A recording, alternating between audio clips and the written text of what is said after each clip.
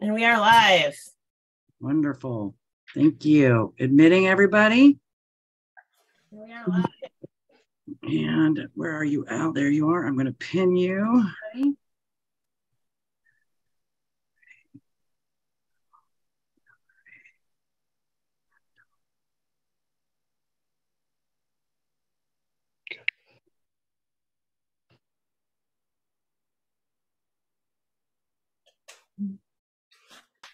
Al, you can start the meeting. All right. Thank you, everyone, and welcome to April's meeting of the Board of Directors for the Oregon Country Fair. I will start ceremonially with our singing bowl. Directors for the Oregon Country Fair.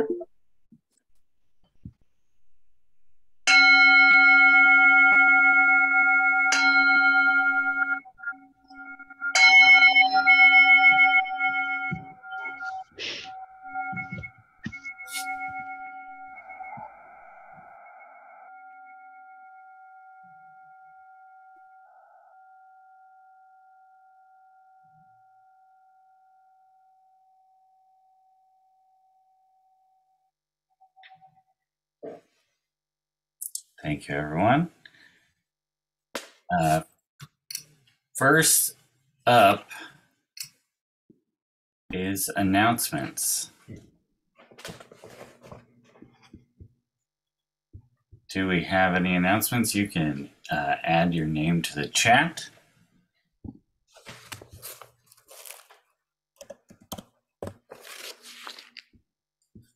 All right, Tom, I see you first.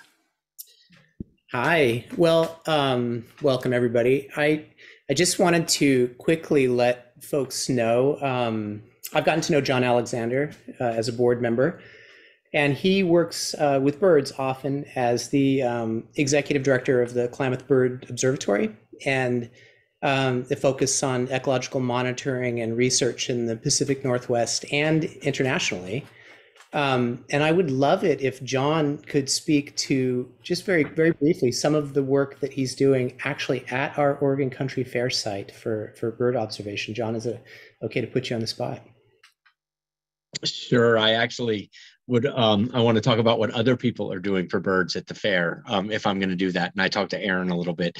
Yeah, just real quick. One, Peaches had a really good recommendation that we take time at each board meeting to celebrate some decisions that we've made and how we followed through on them, and some of the other great things that we do at the Oregon Country Fair. And if y'all have made it out to Xanadu and seen the stewardship celebrates a lot of the stewardship that we do at the fair, the Vegematics, the recycling crew, the archaeology crew, all of the different kind of cultural and natural resource stewardship we do. And part of that is a bird crew that works out of the quartermasters. And what the bird crew does is that they, and it's a good time to be doing that because springtime's coming. The turkey vultures just started coming through town down here, and the spring migrants are arriving. And what the bird crew, Glenn Johnson and Aaron Holmes, do is they, while we build our fair and while we have our fair, look for active bird nests and address human bird conflict in a way that's really progressive and really learning, where anytime there's an active nest, they go out and they work with the people, whether it be in your booth or whether it be in your campsite or whether it be when you're building the fair, to ensure that you're aware of the nesting birds and that you take responsibility for those nesting birds. And sometimes that can, feel like, this is where I've always put my tent, or this is where I've always had my booth, and now there's a bird nest here and it's interfering, and it becomes a really good opportunity for progressive, positive learning, and really conflict resolution turned into really opportunities. We've seen families whose kids watch the nests throughout the fair, and it's just one of those little things that people do at our country fair to make it a better place and to lessen our impact and to teach each other and learn from each other.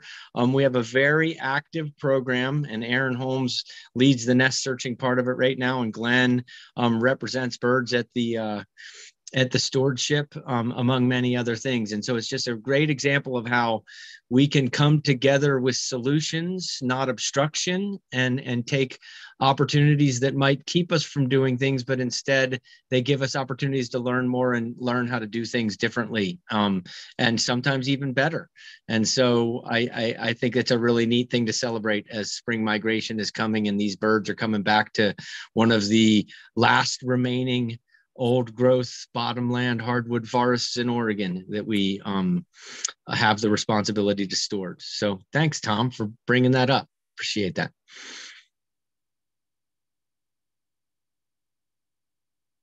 Thanks, John. Thanks, Tom. Next is Norma. Yes, I wanted to let everybody know that we're bringing back the Spring Fling. So after a 4-year hiatus, we're having the Spring Fling again on May 6th with the band. What was the name of that band? High something. High Step Society? No. High Tolerance. Thank you. High Yep. Tolerance. Thank you. It's at the Well Hall on May 6th. So we hope to see you there, and we'll have the raffle again like we used to. Benefit for Culture Jam. And we have some great prizes already, and we're still collecting them. So we hope you'll join us. Wonderful. Thanks, Norma. Looking forward to it. Sue, you're next. This is a quick announcement for all the food booth reps. Food Committee has sent you the digital blue sheets. They are to be returned by April 23rd. Thank you. Thanks, Sue. Any other announcements?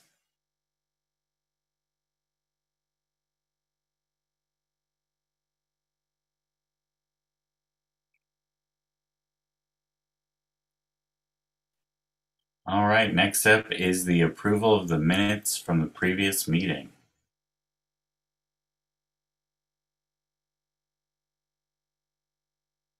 Would anyone like to move to approve those? I'll move to approve the minutes. Thank you, Arna. Second. All right, thank you. Minutes approval. Question has been brought by Arna, seconded by Paxton. Are there any concerns? Anything to discuss?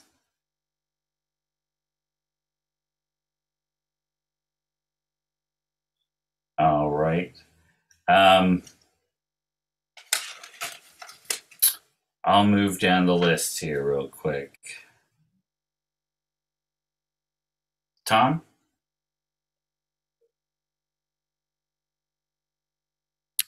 You mean the list on the? For voting, or Yes. thanks. Yeah. Sue? Yes. Thank you. John Alexander. Yes. Paxton? Yes. Arna? Yes. Anne? Yes. Sandra? Yes. Kevin? Yes. John Silverman? Yes. AJ?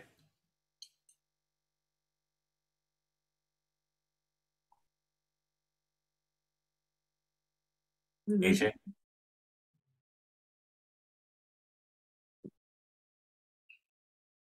George? Abstain. Okay. And Lisa? I was not present at that meeting, so I will abstain. All right. And AJ? AJ abstained in the chat. Thank you. You know, I should abstain too, because I actually was not present either. So All right. No problem. I read them, but I don't know. So we'll go with that. All right.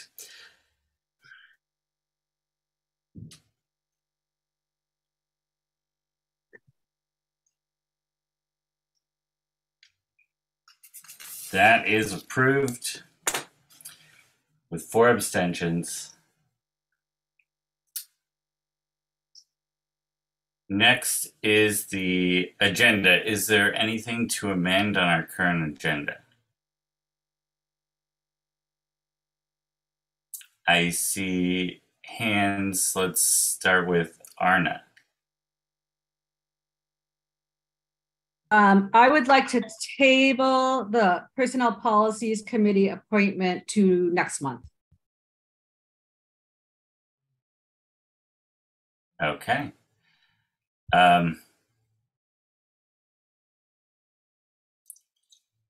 Is this something that gets voted on? No, it's Okay. no motion. That was what I thought. Just wanted to make sure. Next is Sue. Yes, I would like to move the new business item of the logos to old business due to timing. Second. Thank you. That does need to be voted on right now, Al. That was my thoughts as well. Perfect. Thank you. So the motion is to move the logos topic from new business to old business and discuss it at this meeting. Is there any discussion you'd like to have?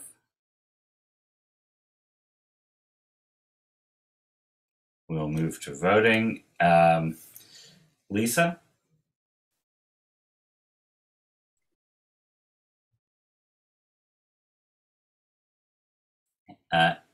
Is that a yes, or you have a question? Sorry, I was trying to find my unmute button. Oh. Sorry about that. Yeah, yes. Perfect. Thank you, Lisa. George? Yes. AJ?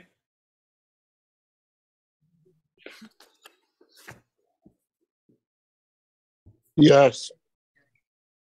Thank you. John Silverman? Yes.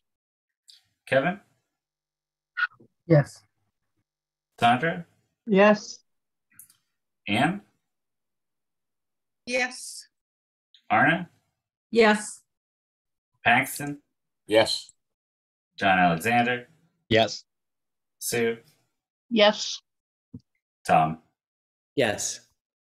Okay, that'll be moved to old business and we will discuss it tonight. Thank you. And the next hand is Kirsten. Yes, I would like to request that Arna or Sandra table the potential conflict of interest motion on the Ritz Sauna as the contract is not finalized yet. As the motion makers, I need to ask for one of you to table that, please. I'll move to table that. I'll second that. Well, I don't even have to do that. We're not voting on No, it. Sorry. just need one of you to make that. Just one of you to Both table. move to table it. Yeah. There you go. Thank you. Perfect. Thank you. Are we ready to approve the agenda for tonight? Okay. I see no further hands. We will continue to practice this. I will start somewhere in the middle this time. Anne? Yes. Sandra? Yes. Kevin? Kevin? Was that a yes? Yes. Yes. Cool. Here we- Yes. Sorry. Yep, I got you. Thanks. Okay. John Silvermoon? Yes. AJ? Yeah. All right. George? Yes. Lisa? Yes. Tom? Yes. Sue? Yes. John Alexander? Yes. Paxton? Yes. And Arna? Yes. Perfect. Next up is where we open up space for membership comments. Anything you would like to say in this space, you're more than welcome to. Everyone has 2 minutes to discuss anything you want. 3 minutes, thank you. And as long as it's not on a topic that will be addressed later today. If that's the case, save your time and you can comment during that item. I will leave room there. So I will take hands here in this space for any membership comments. Kirsten? I just wanted to let you know that I don't have access to the timer app right now. So I will be keeping time on my cell phone. Normally I have an app that I can use, but it's not functioning right now. So I apologize. We fully understand.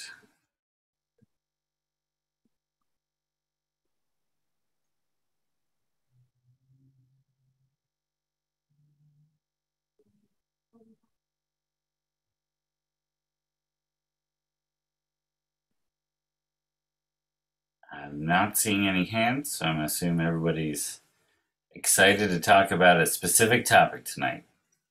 I'll find out which one soon. Next up is the staff report. It looks like the executive director's report. Thank you, Al. Thank you, everybody, for joining tonight.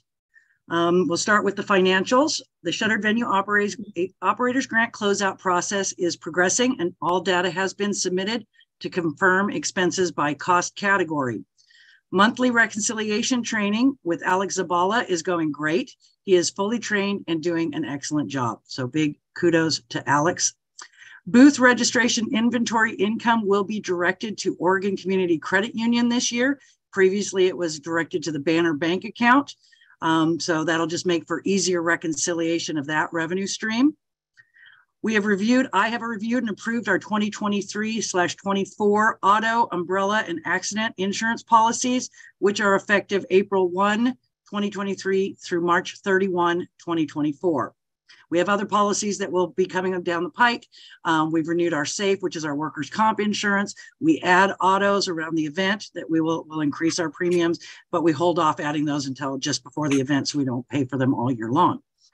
Fair Care is on the agenda tonight. The Progressive Solution Policy is on the .net, and if it is approved tonight, it will go on the .net site with a new email address called faircommunitysupport@OregonCountryFair.org. We will publicize this email address, and it will be the main contact for the Fair community to use for help with interpersonal issues. This email address is a group email, and the support administrators will receive the request directly. We have placed an ad in the FFN looking for new support administrators. We have received one that we are considering. We will be seeking up to 3 support administrators. We will also be placing an ad in the FFN for investigators soon. Hybrid meetings, we're still kind of tabling that. I expect to have some information for you in the June board meeting. So hang tight for that. Administration, I want to thank Anna DiBenedetto for her first board minutes that you guys approved tonight. Excellent job, Anna, and thank you for your contribution. There is an on-site coordinator meeting scheduled for April 16th at 11 a.m. So mark that. There will be email blasts reminding and inviting everybody to that, all the coordinators. We are still fine-tuning the Four Winds database for 2023. I want to remind everybody that there is a user manual on the .net site under coordinator information. The database training that was scheduled for coordinators on Wednesday, March 26th at 6 p.m. went great and was well attended. The 2023 guidelines are officially on the .net site. They're going to the printers within the week, and we expect to have them out around the end of April. There's also going to be a booth rep page created on the .net site, so stay tuned for that. And we encourage coordinators to go to the coordinator info page regularly for update and current forms and documents and manuals. So we did receive a lot of great suggestions from the coordinator database training, and so we are reviewing those for implementation, if not this year, then next. We did receive an insurance payment of $15,000 to begin the repairs on the What Barn, which received storm damage in December of 2022. We also just received another $3,000 that will actually finish that claim. So since I wrote this and today, we actually received another $3,000. That was what the total cost to repair. We have a $1,000 deductible, so it's $19,000 to repair the What Barn. We're still waiting on a approval for the repairs to the 420 tractor. It received damage to its hydraulic fuel tank. We did repair it, kind of patched it, but we're looking for a more professional, full grade repair on that. We're still working on contracts. Honey Bucket's contract is in the final stages right now. The Ritz sauna is still pending. We signed the Whitebird contract a week ago. We are still in communication with Verizon. We got contacted by them today for the Cow Tower, so that's exciting. AT&T is done or still pending, and T-Mobile is done. Mark is still working on equipment rental, but he's pretty much hit our budget, and so he feels like he's got everything there. I'm working with Dodeca Art Barn, and that's still pending. LTD has decided that they cannot service the OCF in 2023.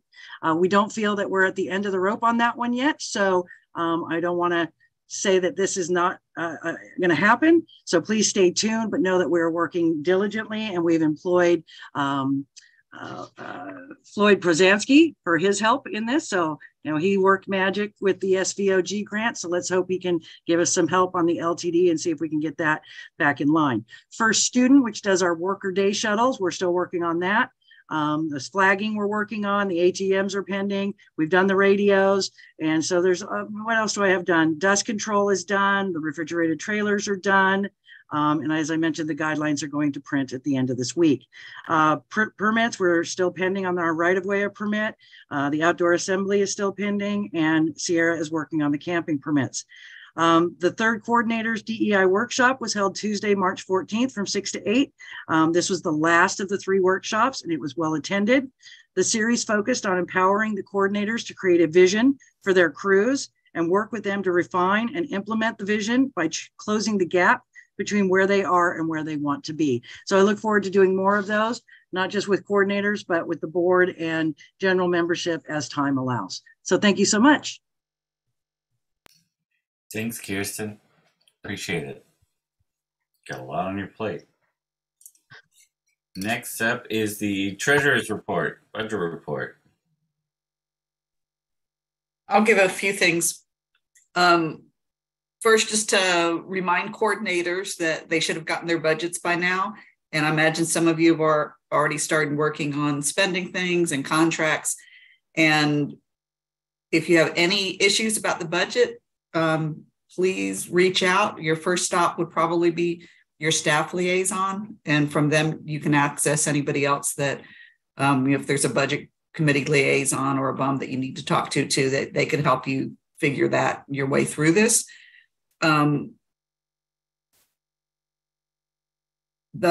Right now I am working with Norma and Kirsten on closing out the 2022. We're not going to start the 990 in review until after the fair, but the piece of it that I do is preparation for that. I calculate the depreciation, I capitalize the fixed assets that were and track the fixed assets, look over the restricted funds, kind of look at the reconciliations, and just kind of do a final bit of cleanup, and then do the grouping schedules for the outside accountant.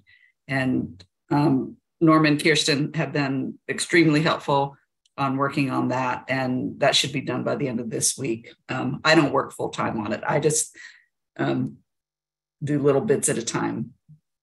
The board, I think we'll send you a new balance sheet. Norma and I today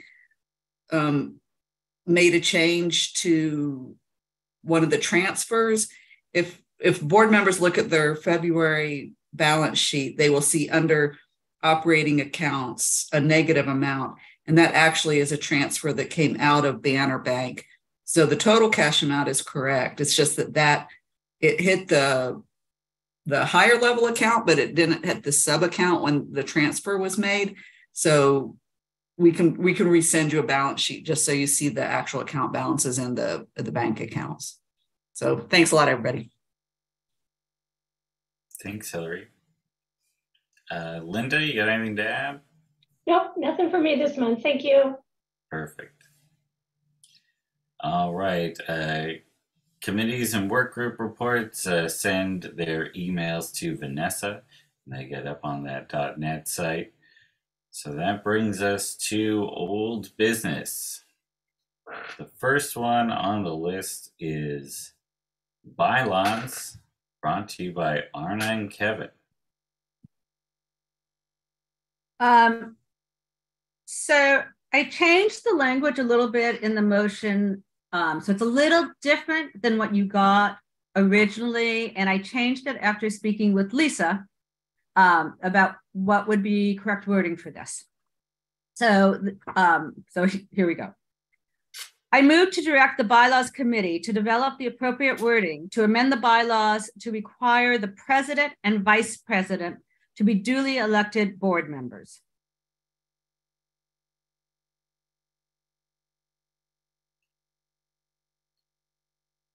Kevin. You need a second? Second.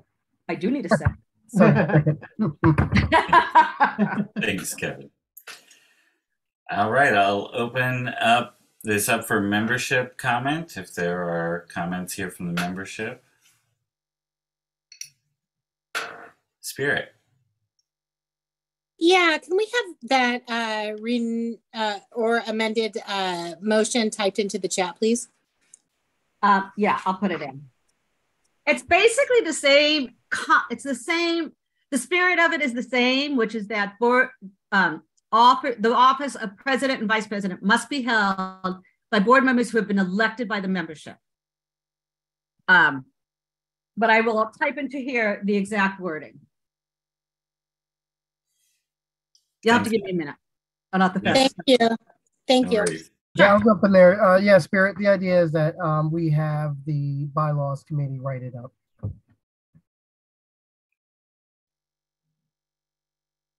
I appreciate it. I'm a visual person, so.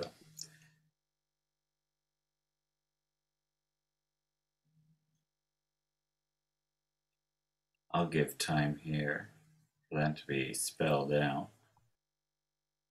And you can tell me if I'm doing any typos here because I'm just, doing it.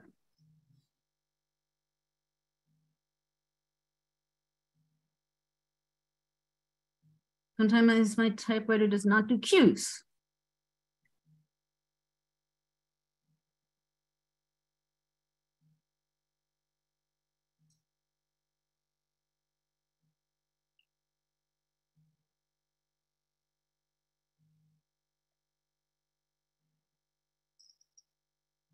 This will be good for our minute taker too. I can get it in there, Honor, if you want it. I think this is. Okay, last word. Got it. There you go. Oh, and hit enter. Here we go. All right. Arna moves to direct the bylaws committee to develop the appropriate wording to amend the bylaws to acquire the president and vice president or presidents to be duly elected board members. I want to give time for the membership to respond to this if they like here, or do you have a direct part you'd like to add in, Lisa? Yeah, this is just to add a little bit more information because I think that the members might actually have this question. So I'd like to answer it before and let them save their time because they get 3 minutes. Yeah. So the effect of a yes vote on this, if the board approves this motion, is that it will amend the bylaws to require that the president and vice president be duly elected board members. The change in language is just to direct the bylaws committee to draft that language. So the bylaws committee would take up the charge from the board, draft up the language, and then we would bring it back to the board for final approval. And that's just what this about. That's why the motion wording was changed. I appreciate that. Thanks, Lisa. Thank you. Back open to membership comments, starting with Spirit. Yeah, thank you for typing that in. I didn't mean to put the pressure on you. I would say, given this is a bylaw change, and unless there's some pressing issue that we need to worry about, what I would request from the board is that this is at least tabled. I appreciate the energy of which this is coming from, but if we could at least table this, considering it's a bylaw change, I would appreciate that. I always like to consider unintended consequences. Thank you. Thanks, Spirit. Jonathan Pincus, you're next. Yeah, Not to repeat, I concur with what Spirit just said. I encourage tabling it just so that more members can be aware of it and think about the pros and cons. Thanks. All right. Thanks, Jonathan. Next is Martha. I heard Lisa say two things, and so I just want to clarify. I heard her say that if this were passed, then the bylaws would be amended. And then I heard her say, if this were passed, the motion would be drafted and would come back to the board before the bylaws are amended. And so I would think if it's the second case, there wouldn't be any reason to wait, but the bylaws committee could get to work on it and people could be considering it before it came to the board for the actual vote. Thank you. Thanks, Martha. Arna? Well, I should wait till the membership is finished. Okay. But I would like to respond to a couple of those things when the membership is done. Sure. Are there any other membership comments?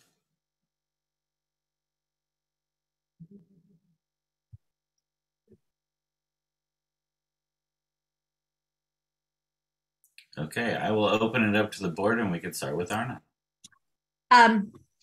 I don't have a problem with tabling this till next month, although it actually has been up on the .NET site for 6 weeks already because it was listed there.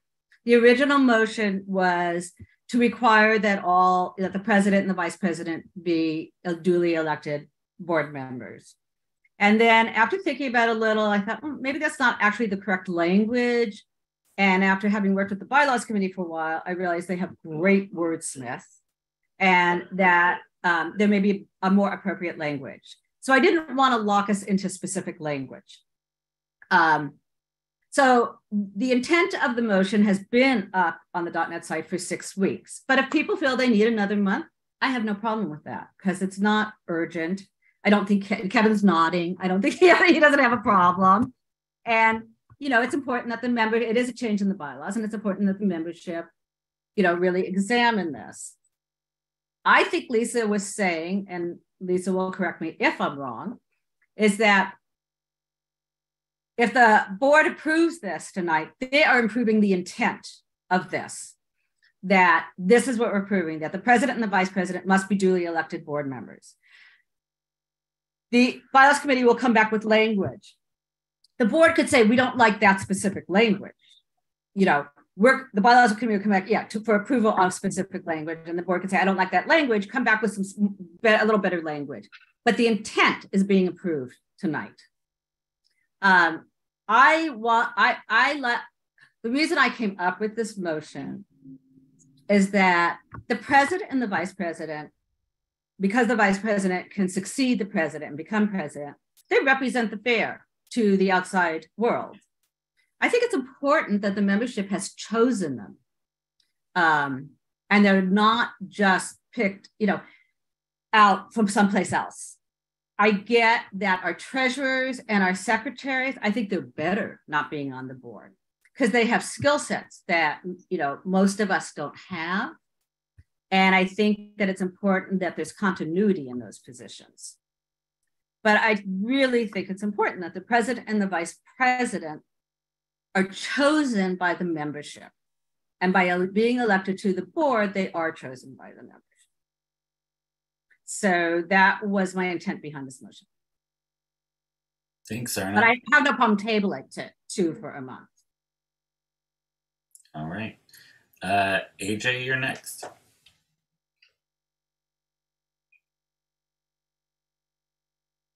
Yeah. So I was just going to say that I'd like to see a time frame on this as well for the bylaws committee to get that back to the board before the next election. I think if it's important if we're going to do this to do it before the election. So. Thanks. Kevin? Yeah, thanks, AJ. That makes sense. I want to say too, the same thing. We folks want some time to think about it. That's totally fine with me as well. For me, with this motion, when Arna brought it to me as well, that when we talked about it, I know the fair does things a little weird, and that's why we're all here, and that's great. And so I thought this was weird, and I was like, well, I was interested in this conversation as far as why that's there, because it just feels only say that because it feels that it negates kind of the elections process. It's like saying, Al, go ahead and run. Doesn't matter if you get voted in or not. We'll just bring you in. And so that was what seemed to make sense to me for the whole thing. But I'm definitely curious as to what folks have to say about it. So thanks. Is there any more discussion from the board on this topic? I see more hands here. John Silverman. So I don't know what the problem that this motion is addressing. The membership are not electing the president. If you want the membership to elect the president, then you ought to have direct election of the president by the members. It is still the board selecting the president and not the membership.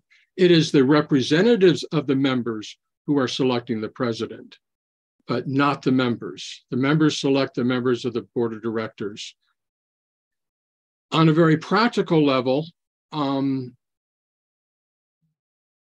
what happens if the board's unable to agree amongst itself which board member ought to be president?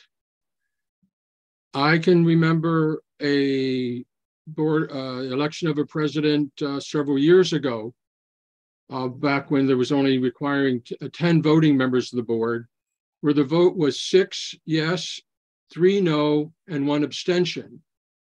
And the abstention later said that had they known that the abstention would not have counted, they would have voted no. So there would have been no board president elected at that time. And I sincerely doubt at that time that the board could have found a candidate amongst itself. I also think, from my perspective, that had Tom not accepted the nomination to be president last fall, the board would have had a very difficult time coming to an agreement on a candidate, on a president from amongst the other board members. Having the board have the ability to, if it finds itself in an impasse, to select somebody other than a board member, I think is an important option that I would not want to take away from the board. Is it better in principle for the president to be a board member? Sure. But if the board can't agree to tie its hands and say you have to have someone president, it would just create an impasse. And we wouldn't have a president. And then whoever was vice president who happened to carry over from the previous year would probably become president. But then, of course, if the terms are only 1 year, it would just be a mess. I think it's an important option to continue to allow. If you're going to change it, I would want to make sure that there was some kind of clause that if the board was unable to reach agreement from amongst its members about who should be president, then it could select someone other than a board member. I might vote for it. But with this current wording, I don't support it, and I'll be voting no. Thanks, John. Next up is Paxton. Well, I'm philosophically opposed to this. I've been involved in at least 30 years of discussions asking this question at board retreats. And we've discussed and discussed it, and it's always come down that it's a good option to keep. And I don't see the need to make the change. Thank you very much. Thanks, Paxton. Arna? Okay, well, I guess two things, and I hate to kind of bring this one up, to be honest with you, but I don't know how many years ago it was that somebody had run for election, was not elected, and then was named vice president. And I have to tell you, I felt like that was a slap in the face to the membership. You know, that somebody who wasn't elected by the board was now going to be named an officer, an even kind of higher position. You know, in spite of the membership saying, no, we didn't really want you on the board. I just thought that was a really terrible thing for the board to do. And there's no offense here to the people who are involved in this situation. And I, really didn't want to mention it, but that's one of the things that prompted me to do this motion. Because I thought that was insulting to the membership. The other thing that, as John mentions, like maybe we can't come up with a person. I think that only shows that we are an incredibly dysfunctional board, that we can't agree on a president, that we have to go outside of us to find one, just highlights dysfunction. And I would prefer to just sit there for as long as it takes for us to agree on one person to be our president out of our board than to go outside of it. Because we have got to learn how to compromise and, and agree on something. It's just like cowardice, I think, to say we can't agree, so we're just going to reach outside the board. Why can't we agree? We're 12 adults, and we should be able to come to agreement on something like this. And I think it's, I guess I think it's kind of sad to say, we can't put this in the bylaws because we can't agree on a president. It makes me sad. I'm done. Thanks, Arna. Kevin, you're next.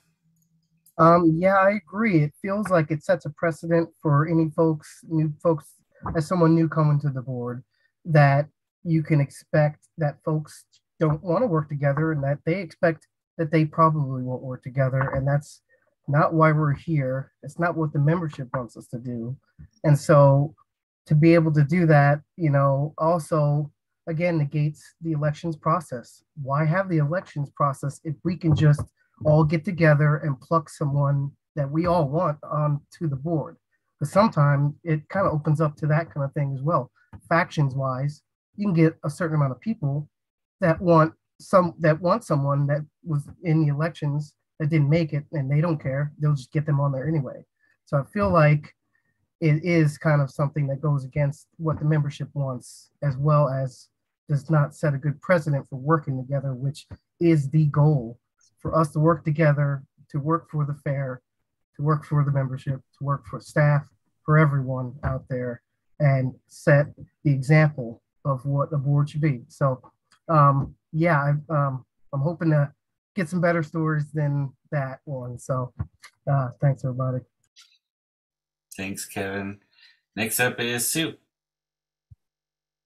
I want to bring up another viewpoint on this. The board is comprised of a lot of very dedicated, mostly busy. I'm just saying mostly because I don't know everybody's private life, but I would assume that most of us are fairly busy. There could come a time when we've got a great group of board members, but nobody feels that they have the time or the skill set to become the president or vice president, but most especially the president. I would not want to tie a future board's hand to force someone to become the president. That's just the thought that's been going on in my head for several days now. Thank you.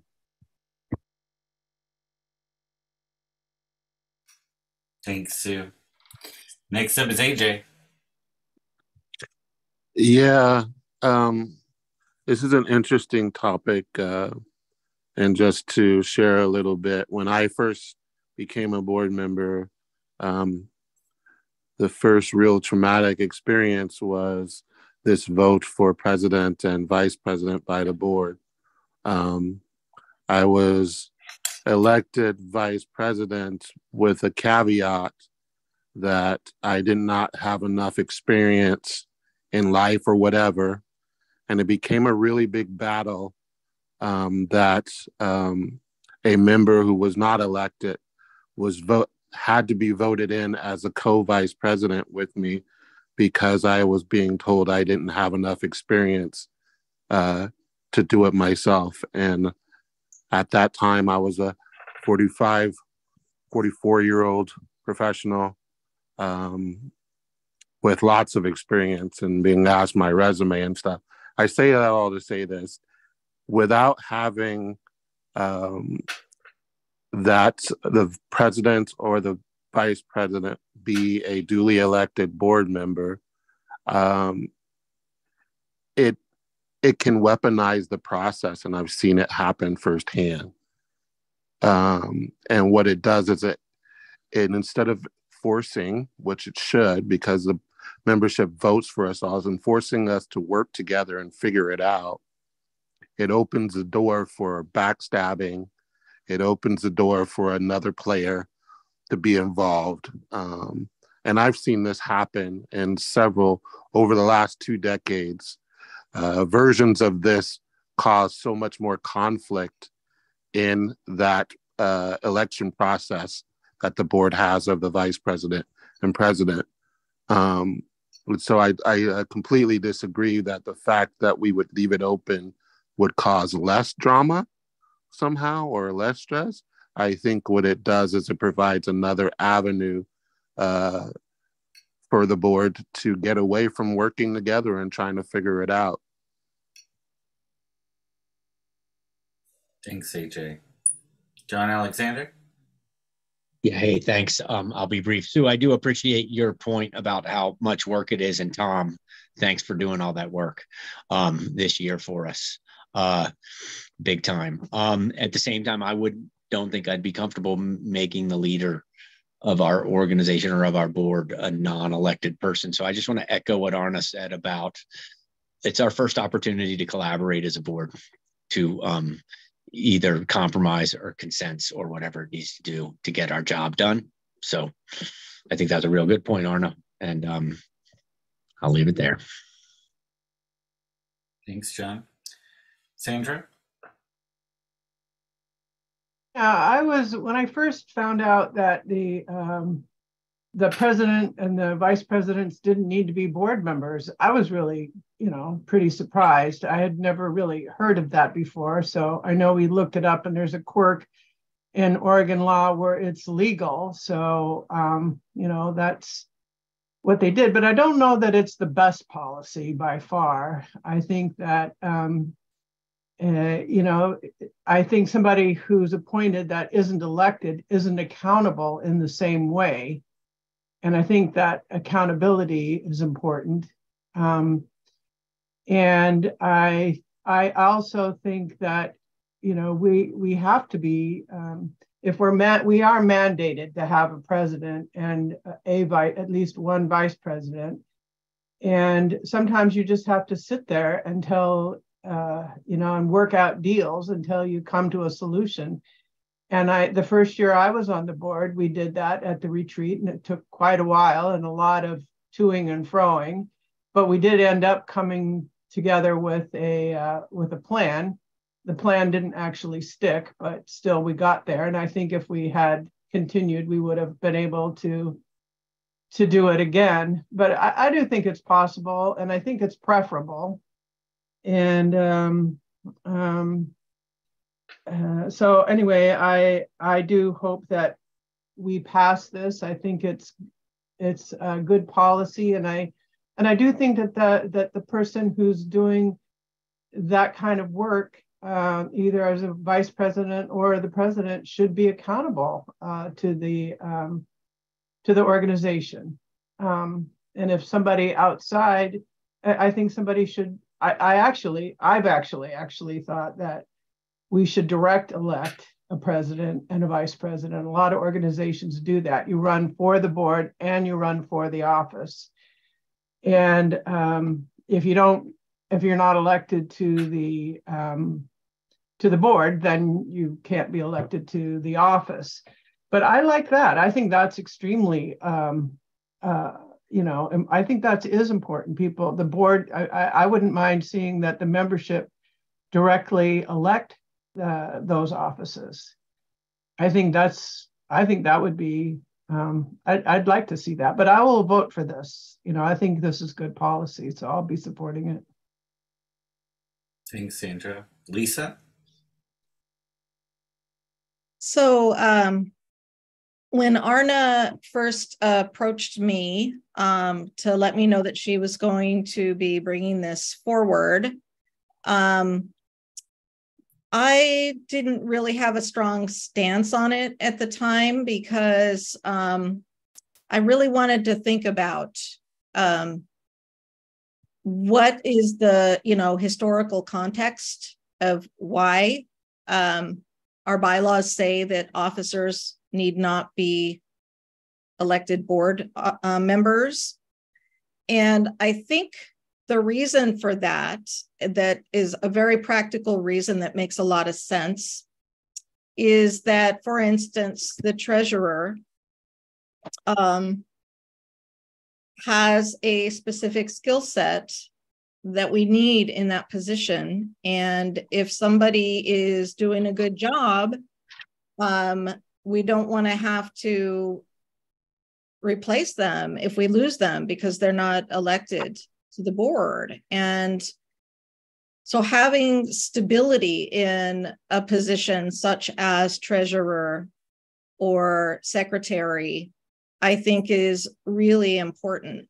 As far as the president and vice president roles, I'm not quite as, I don't have a problem with this policy if this passes. I'm totally okay with it. I think it makes a certain amount of sense. So again, I think that that's probably the reason why it said that in the bylaws when I think about historical context. And I think it makes good sense to have the president and vice presidents be duly elected board members. I am hearing what some of my other board colleagues have expressed, and I don't disagree with those concerns either. But overall, I don't have a problem with this. Thanks, Lisa. Arna?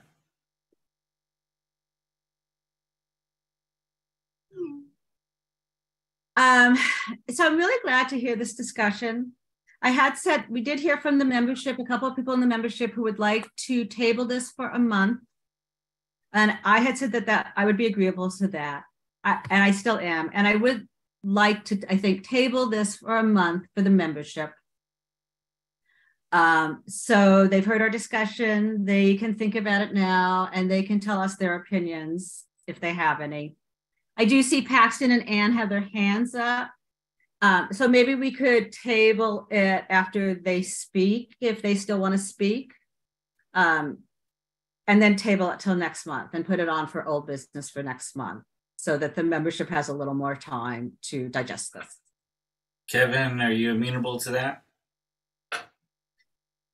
Is that yeah, totally. Like I said, I'm excited about the conversation. I think I agree with Lisa. There's a lot that we've heard from other colleagues. It's again, this is what I want to hear. So no, let's do that. It's fine. Sounds good. Paxton, we'll close out with you. If you have any final comments you'd like to mention now, and we'll table this. I'm happy to table this. I do want to say that we are all here working for the best for the fair. I really dislike the discussion about how divided we are. We may be, but we're all here trying to do the very best for the fair. Thank you. Thanks, Paxton. You got Ann on there too, Al. Sure. Ann? I agree with Paxton that we're working for the best. I just have some feelings of unforeseen consequences, both in the short term and long term, at some practical level. And I'm okay with tabling it, but I've just always felt that there's something unforeseen that I haven't been able to clarify yet in my mind. Thank you. All right. And Kirsten, you have a comment here?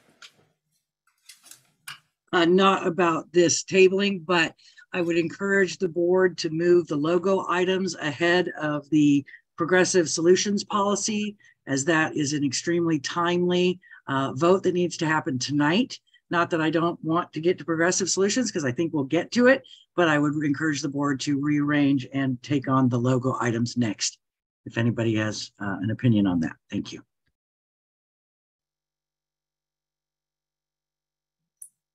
I'm seeing some thumbs up. Is there any dissent to this? Oh, there's a lot more thumbs up. Okay, I'm happy to move that to the next spot here. So let's talk about the logo items with Sue and Arna.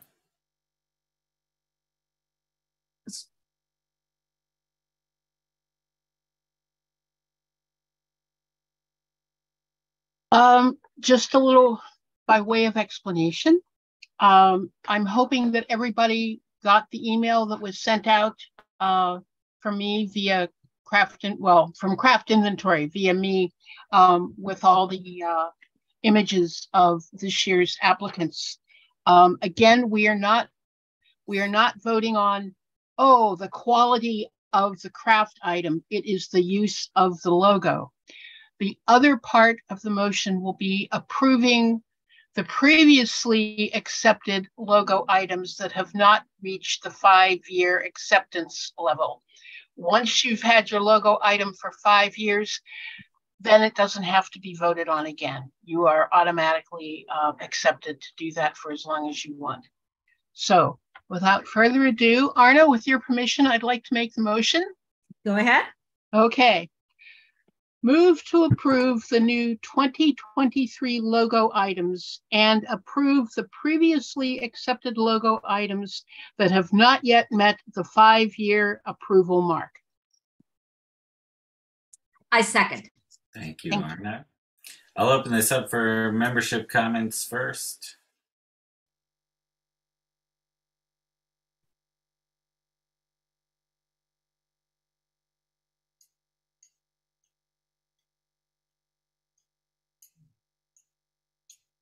And I'll move it to board discussion.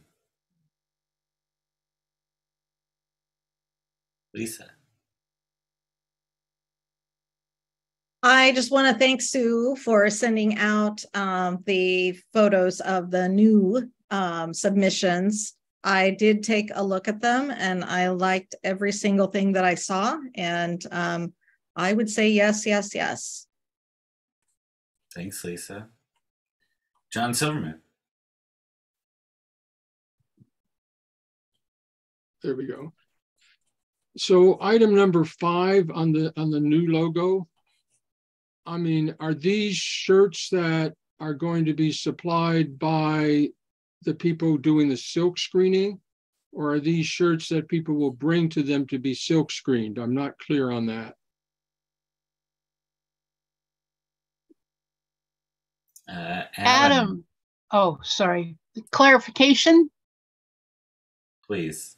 Yeah, so number 5 is a crafter who is approved for the sort of service craft of running a do-your-own tie-dye. So they facilitate participants and guests at the fair dyeing their own shirts. The garments will be available, the blank white garments would be available at the booth for purchase as garments are now. In this case, they would just have a logo screen printed on them. The crafter is not, the craft for which the crafter is approved is not screen printing, but that's not the craft they're selling. Still, it's the craft is the tie dyeing. So that's their perspective on providing these shirts as blanks, essentially, for their craft. I guess what, if I may, a follow up. Yeah. The examples there, some of them look an awful lot like staff T-shirts, and that's my concern. Yeah, sure. And we're aware. We generally don't even allow something to come through that is just a staff T-shirt sort of logo, because there has been issues with that in the past, and we recommend that folks who are submitting logo T-shirts do something different. In this case, the reason we put it through for review was because these shirts, because they are going to be, because the craft is the do-it-yourself tie-dye, when they leave the booth with the craft, it's wrapped up and set while the dye is setting. So the craft itself goes home with the person. It needs to set for 24 hours, and then you wash it out. So it's not that you won't leave the booth with a fully formed shirt that you could wear at the event. After 24 hours, couldn't you? After you could take it back to your tent and rinse it out and wear. Or if you have a 3-day pass, you take it home and come back the next day wearing that shirt. I suppose you could. So that's my concern. I'm prepared to vote for everything else, but I'm not prepared to vote for this particular item because I have that concern. I mean, if you're, yeah, so it looks too much like a staff T-shirt, and someone could come back wearing it. Thanks, John, and thanks for the clarification, Adam.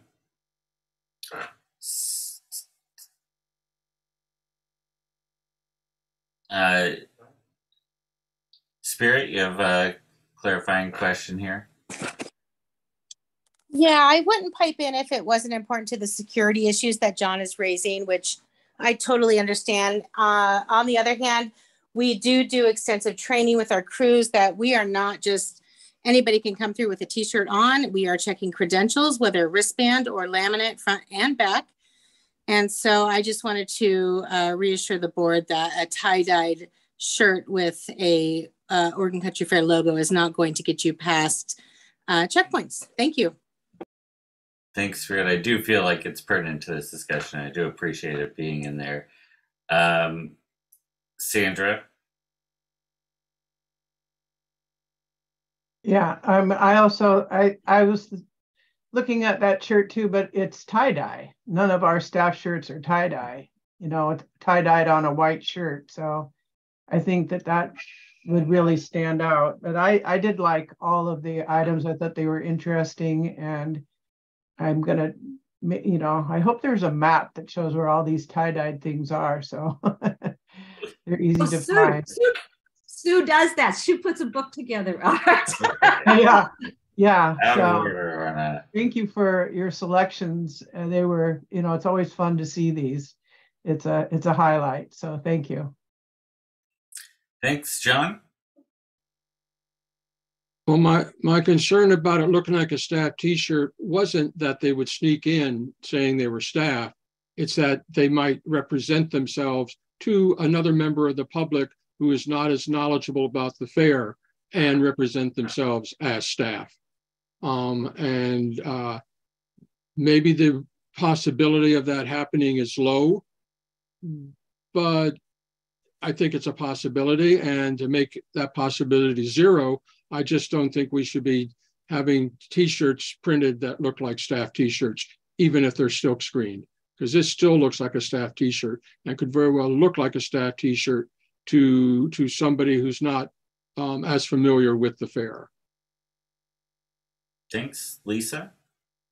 Yeah, when I first saw those shirts, I had the same exact thought as John. It wasn't that I thought that they would be able to get through security, because I know better than that, but that another fairgoer might not know the difference. But then I read that the folks that would be purchasing these shirts and doing their own tie-dye would not be able to wear it right away. They would be leaving with the packaged product. so it wouldn't be worn on site. And then I also remembered, in the past when we discussed the same issue as a board about making sure that T-shirts don't resemble staff shirts too closely. It was brought to my attention that, people find fair shirts at Goodwill. I mean, people can get fair shirts without having been on staff. I guess the only thing that makes a little bit of a difference to me is that these ones have the current year on them, the current year logo. So that makes me a little bit more nervous about that possibility. But it does seem rather remote. So that's where I came to the conclusion that I could approve those. Thanks, Lisa. Arna? Well, I could approve these as they are, but I was wondering, Adam, if these shirts could be accepted without the year on them. Could we tell the artist, are there blanks? I mean, if they haven't been accepted yet, I'm assuming they haven't done a ton of them. And could we say to them, we would accept them without the year? So last year, there's precedent for this. Last year, something was approved pending proof provided by the crafter that they had rights to use. I think it was a Steal Your Face logo. So there is precedent for the board saying approved with this change. If you wanted to make an amendment to the motion, that would probably fly. And I would make the assumption that they haven't done a whole lot of these yet since they haven't been approved, because I wouldn't want them to be losing a lot of money, Yeah. I don't have any information on that, but likely. Right. Appreciate it. John? Yeah, and to follow up on that, I mean, if they want to put the year on the back, they want to put the year on the sleeve, but putting the year exactly where it is on all the staff T-shirts makes it look like a staff T-shirt to me. So, if the year is important, put it on the back or something. But I would vote for it if we make that distinction that the year either not have the year on it or the year be in a different location than where it is on staff T-shirts. I'm hearing a possible amendment. You made the motion, Sue. Would you consider? Yes. Yes. Can we do this in two? We'll approve everything but number 5 and then have a separate motion for number 5 asking them to put the year elsewhere. Does that work? That makes sense. Okay.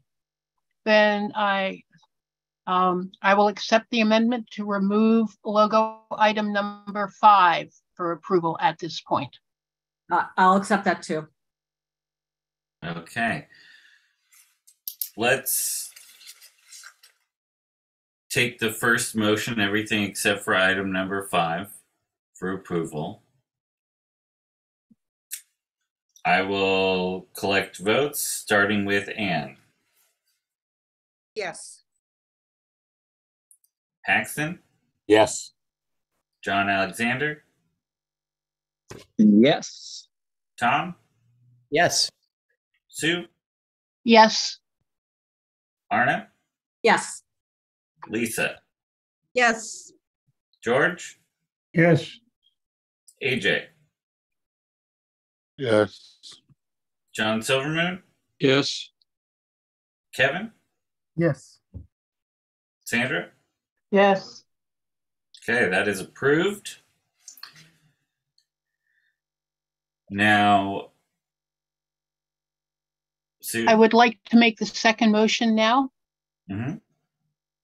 Instruct Craft Inventory to inform the maker of logo item number 5 that it cannot be approved unless the year is moved to another spot on the shirt. No. Sue, or removed. Or removed. Moved or removed from the Moved or shirt. removed. But Is there... does that, excuse me, just a second. does that motion say that they are, but maybe the motion should say they are approved if the year is moved to another place or removed? Arna, do you want to make the motion? I'm happy with that if you want to make the motion. Okay, you're saying they can't be approved unless they are, but we are saying they are approved if that happens, right? I agree. Yes. Okay, I move that shirts number 5 are approved, assuming that the year is moved to a different location on the shirt or removed completely. We're asking Craft Inventory to inform the artist of that. Right, asking Craft Inventory to tell the office that the shirts are approved if the date is moved to a different place on the shirt or removed completely. Second. Arna, can you type it into the chat? Excuse me.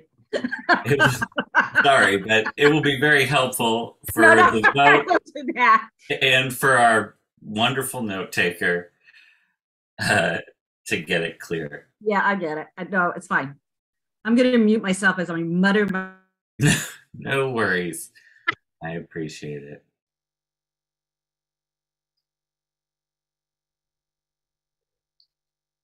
I've taken a lot of meeting minutes in the past as well, so it's very good to get this written down.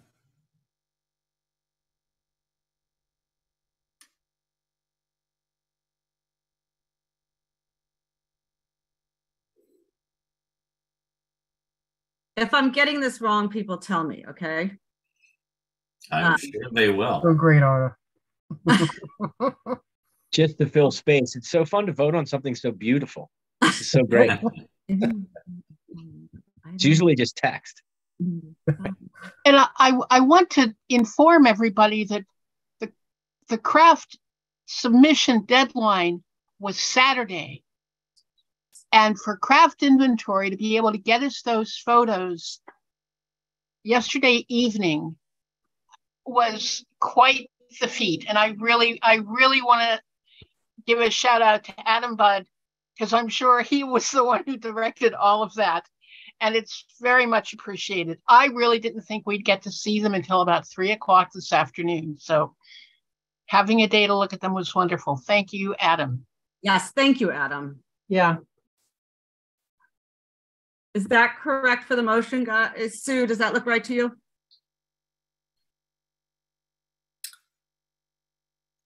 I'm not. I don't see it. Oh, shoot. Of course, I didn't click the arrow to send it. Here you go. Here we go. Arna moves that Craft Inventory inform the maker of item number 5 that the t-shirts are accepted if the date is moved to another area of the t-shirt or removed completely. That work? Second. That works. I'll second that. I feel like we've already had a long and wonderful conversation on the topic, so we will move to votes on this. I will start with Paxton. Yes. Arna? Yes. Anne? Yes. Thank you. Sandra? Yes. AJ?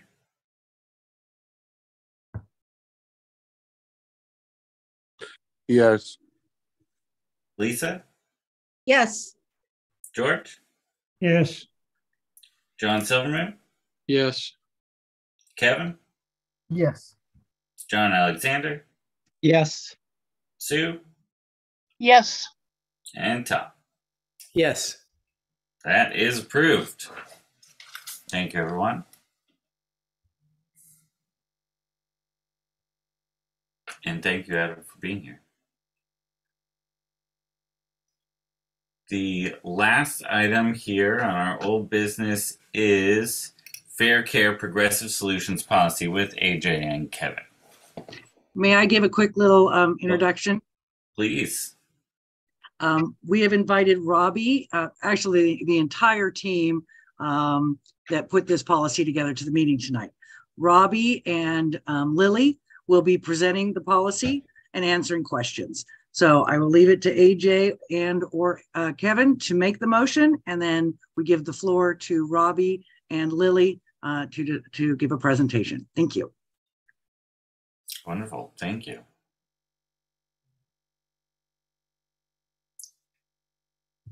Kevin. I'll leave it to you, Kevin. Okay, sure. I think we have it written on here. I move to approve the Fair Care Progressive Solutions policy. Thanks, Kevin. And AJ? I second that. Wonderful. Robbie, you are, yeah. Vanessa, can you make Robbie a co-host? I do not seem to have that power. Either we have too many co-hosts or I need you to be able to do it. I tried to give Robbie, there she goes. She got it. Thank you. Never mind. Yeah, I already had it. Thank you.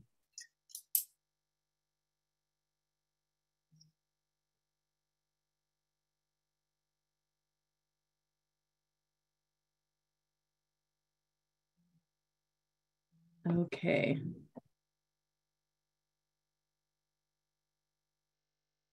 Are you guys seeing the correct screen? Okay, great.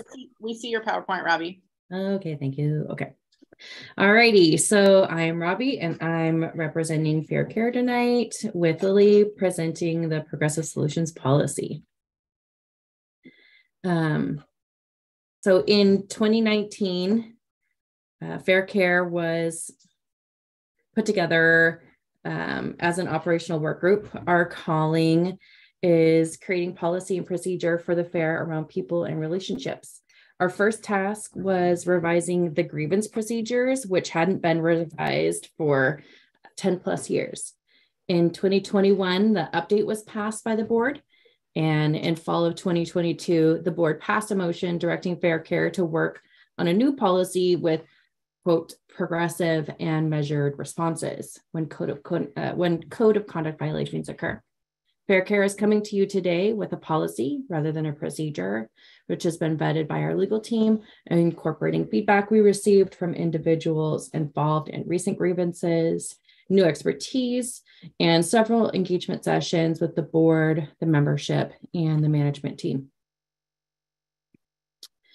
I won't read this whole slide as it has been posted on the .NET site for review, but I did want to highlight how we envision requests for support.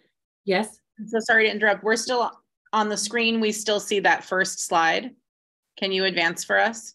We didn't even get to see the second slide, but you did a lovely job summarizing it. Oh, okay. Is it, what do you see now? Do you see Progressive Solutions Process Summary? Okay. I'm sorry for interrupting your flow. No. It's not in presentation mode, so. Okay. Well, then it's just on the wrong side. That's okay. Well, this is the second slide just for giggles. Just enjoy, you guys. Thanks, Robbie. Okay, here we go. All right, so here we go. All right. I did want to highlight how we envision requests for support routing through the process. The way the policy is written, we will have the flexibility that we critically need to be able to address the many, many different kinds of conflicts that arise at FAIR.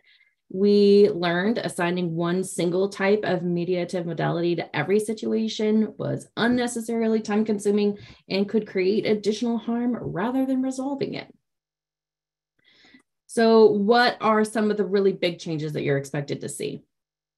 Our focus is changing from process-focused to a very people-focused policy. This policy will allow us to continue providing resources and support until that conflict is resolved. The grievance procedure ended with arbitration, as an example. So if a conflict between those same two people continued after arbitration was finished, a whole new grievance was required. With this policy, we'll reduce that inefficiency and additional harm caused and move on to the next step in the Progressive Solutions policy. The policy is also faster. For example, arbitration, very time consuming. Restorative justice, also very time consuming. So if passed, what would happen next? We have a lot of recruiting to do. We'll be updating the definitions to correlate with the new policy. We'll also create trainings, and communications. After we're finished with implementation of Progressive Solutions policy, we hope to move on finally to other policies, including Code of Conduct, which we're very excited to tackle. Okay.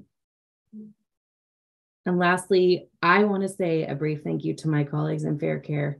It couldn't have been done without you. And to the membership, to the board and management, Fair Care thanks you for your time, collaboration, and consideration. So I'll stop sharing for now and open for questions. Thanks. That was a wonderful presentation. We will first open for member comments.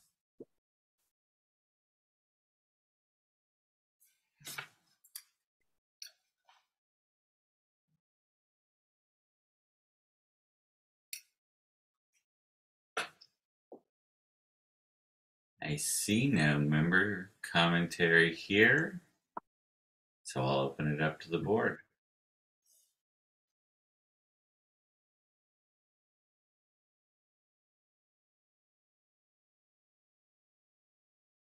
This is really how you know you did a good and thorough job. There we go.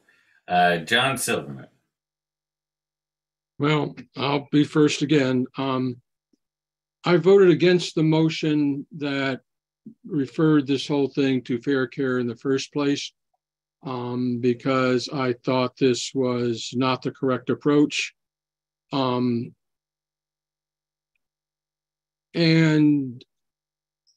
I still think it's not the correct approach. I think this is an incomplete policy at best.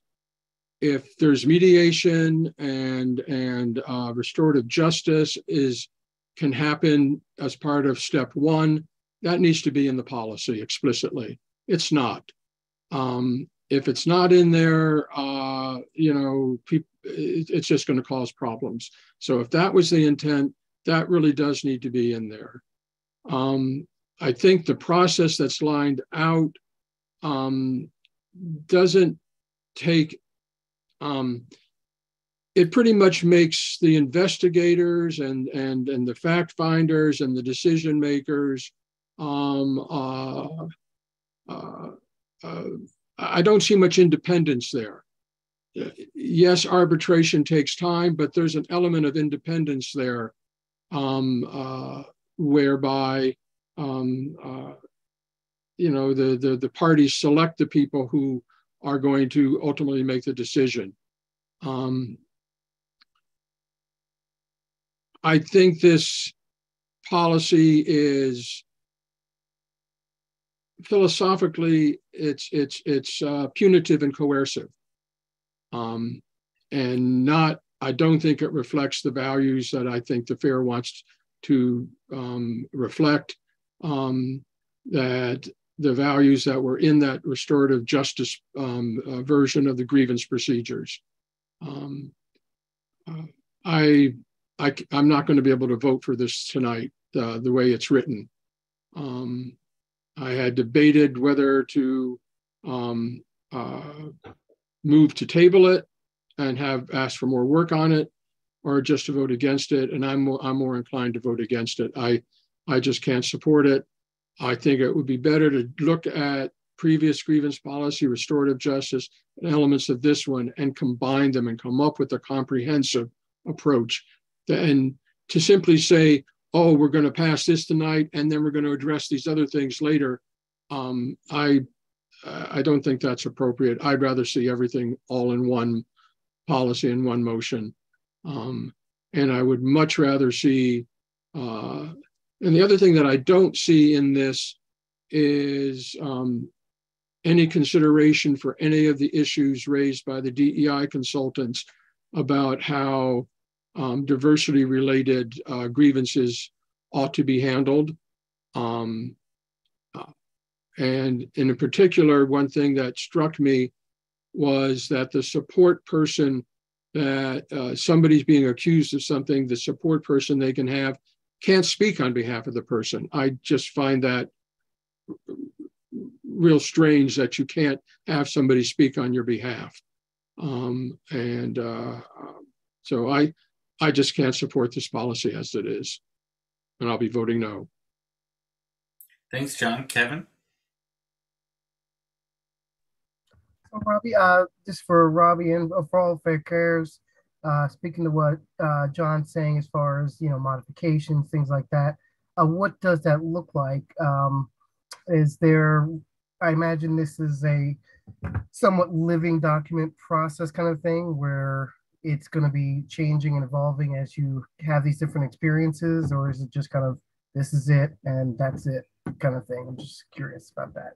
Well, speaking to, what John was saying. Thanks.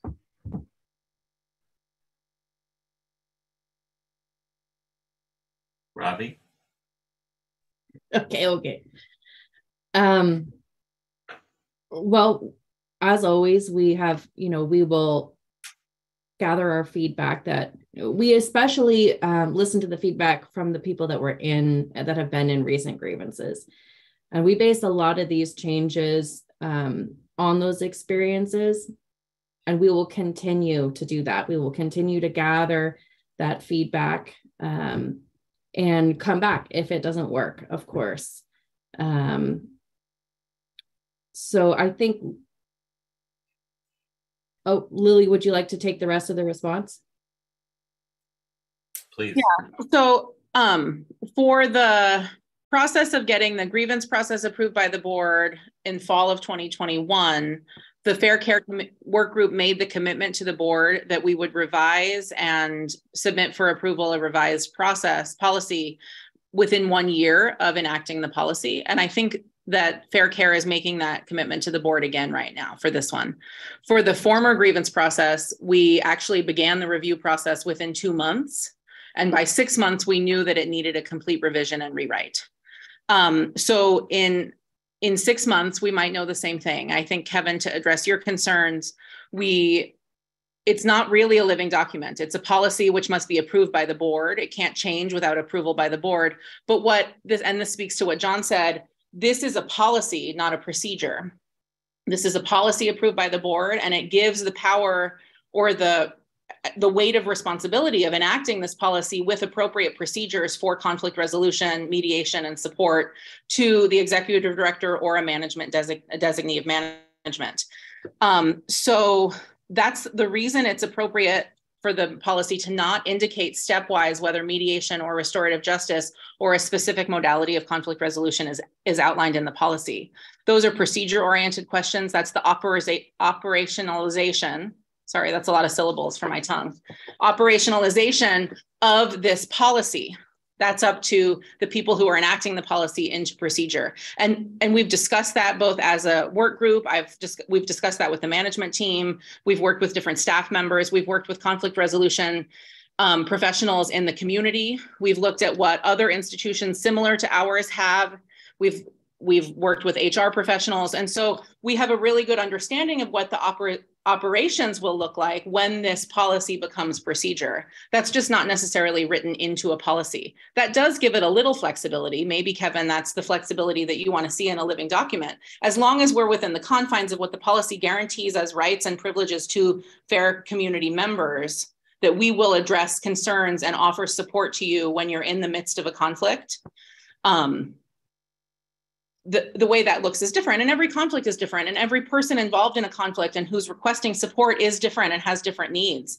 And that can speak both to the needs for a trauma-informed process. Like this is flexible enough to, if someone says, I need to be involved, this feels like a diversity issue to me, or I have had trauma in the past and I'd like you to take it into account, my trauma in this process.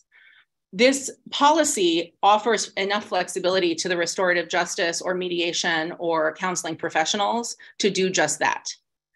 It also, I think John is the one who said it, and maybe it was Kevin. This is the whole policy. There's not future pieces that are later to be approved. Some of the work, as Robbie discussed in the slideshow, we do have next steps, but it won't be coming back to the board for approval of those next steps, that is the operational aspect of what the policy becomes. So this is the policy until we review it. this is the policy that we're proposing until it comes back to the board for review after we've done some data collection and analysis and find out that there's holes, things that we didn't foresee happening, things that maybe are a little chunky. Maybe we need to expand the conflict resolution options that we have at the fair in addition to the mediation crew and what CEDAR offers and outside professionals we can bring in. So I think we'll learn that in the coming months after we have a few people who've come through the process, much as we did with the grievance process that was passed in 2021. Thanks, Lily. Martha, did you want to add any more to this? Nope. Thank you. Lily said it very well. Thank you. I agree. Kevin, did you have anything else, or was that covered? No, I thought that was awesome. Yeah, it feels kind of like, it's like, I agree with John, you know, there's going to be just so many moving parts, but I also feel that getting this thing rolling is kind of a way to kind of figure out what that looks like as they're doing it. And so I like that I hear there's flexibility there, and it's not just this, that's it. So yeah, no, thank you, Lily. Really appreciate it. And you too, Robin. Thank you. Paxton?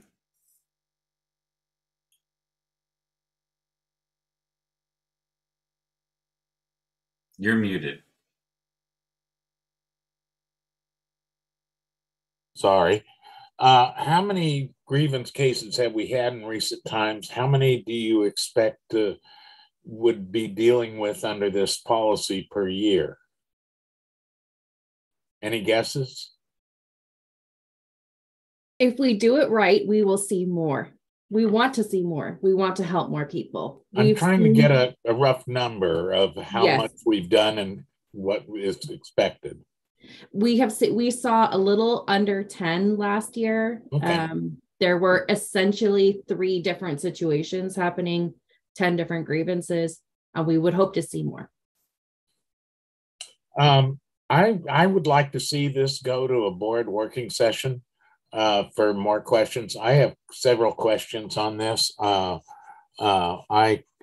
think it's very, very complicated for a limited number of cases. I also don't think that both sides in these disputes are represented well, or at least I would like some more. I have more questions about that. And I have several other things that I've written down on my copy of it that I'd like to get some more questions for. So I would love to see it go to a board working session. Thank you. Thanks, Paxton. Sandra. Yeah, I wanted to thank you guys for the years of work that you put into this policy and all the input that you've had from so many interested parties. And, you know, you've done a heavy lift here. Right now, we do not have a working grievance policy. It's broken. We have no way of dealing with interpersonal conflict, and we badly need it. And the idea of going into the fair without any way to manage conflict or crises, to me is you know, I don't think we would be doing our jobs not to have the tools that we need available to, you know, to take down the heat that there is sometimes out there. I think it's really important. And you know, in a policy, you don't have. I agree that having it too prescriptive, it really shackles you in how to deal with stuff. And I think that that's been a real problem. I think that there's a lot of skilled people who've had input on this. This has been reviewed by the attorneys. And you know, it's gotten great feedback there. I would like to see it passed. I think these things I think you learn a lot when you start implementing, just like, I mean, having something not work gives you just as much information as having something work, you know, because then you know what you have to fix. and you fix it. That's how we do all of these things. We give it our best shot. We think it through as well as we can. We figure it out, then we put it into action. And then you find out, well, we sure could have done that part a little bit better, and you fix it. And so I just think it would be, poor service on our part not to have some kind of process going into the fair that we could use to, work on some of the conflict that we have. I really hope that there's support for this and that we pass it. Thanks, Sandra. Arna? Well, thank you guys for working on this policy. I think it's great. It's a lot of smart people worked on this thing, I can tell. Our current grievance process is broken and has been for quite a while. And people don't file grievances because they're like, why bother? The process doesn't work, so I'm not even going to get involved in it. So I think we do really need a new process. And I like a lot of things about this one. I like the flexibility in it, that you're not trapped into one set way of going if you get involved in this process. And I think that's important because, as you say, people are all different. The events are all different and the issues are all different. And having just one set, hard, fast way that you have to go doesn't work for everybody. So I like that you've built this flexibility into it. And I like that you have clear consequences. There's a warning letter. I mean, it's all very clear what is going to happen. And I think that is really important. And that there are consequences, I think is important. And I don't mind that there's not a lot of detail in here because, as Sandra said, details are operational. This is a policy, and it has to be broad. And if you put a lot of detail in here, then anytime you want to change something, you have to come to the board to change it. And that slows everything down, and that just doesn't work. And you are going to make changes, because nobody ever writes the perfect thing the first time out. Not even really smart people. You have to put something in action, and see how it works, and then tweak it, and sometimes you have to make really big tweaks. And I'm really glad that you guys are open to seeing that and making revisions to it as you may need to. Because that's really important, to not go in and saying, well, we got the perfect thing, and we're never going to change it. That things are going to change. So I'm really happy with how this is, and you definitely got my vote on it. I'm impressed. Thank you. Thanks, Arna. AJ? Yeah, I'll just try to be brief here. I just want to appreciate all the work that's gone into this. I can't thank you guys enough for the effort and the amount of people that you had involved in this process to try to get something for this organization that works. So I appreciate that and thank you for that. And the only other thing I would say to that is, I think a community without accountability is doomed to fail. And what I see in this policy is an attempt for us as an organization to say that there has to be some sort of accountability. And it could be good accountability. Accountability works both ways, positive and negative, for one's actions. And I don't want this community to fail. So we have to figure out a way that we can agree on some method of holding each other accountable for how we treat each other.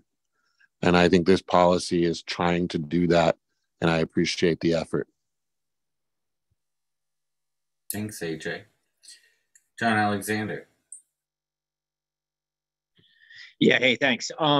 Again, I echo how the thank you to this group And when I came into the board, one of the things that I was thinking about is that we were having troubles with the personal end of conflict, and it needed to be fixed, and it was taking too long. And it was getting in the way maybe of us solving some of the organizational conflict we have. And so having a streamlined process is going to allow us to take the personal conflict and have it handled and not get in the way with some of the other things that we're doing, that we're dealing with as an organizational conflict. So I think that that's really important too. I feel very informed. I did sit in on the sessions. You all did a fantastic job listening to questions, addressing questions, and all of those other kind of things that you did through the process in the work sessions. I'd be concerned, Paxton. I really understand where you're coming from, and I don't want to discount it, but we don't have any work sessions left between now and the fair, and we need something in place now.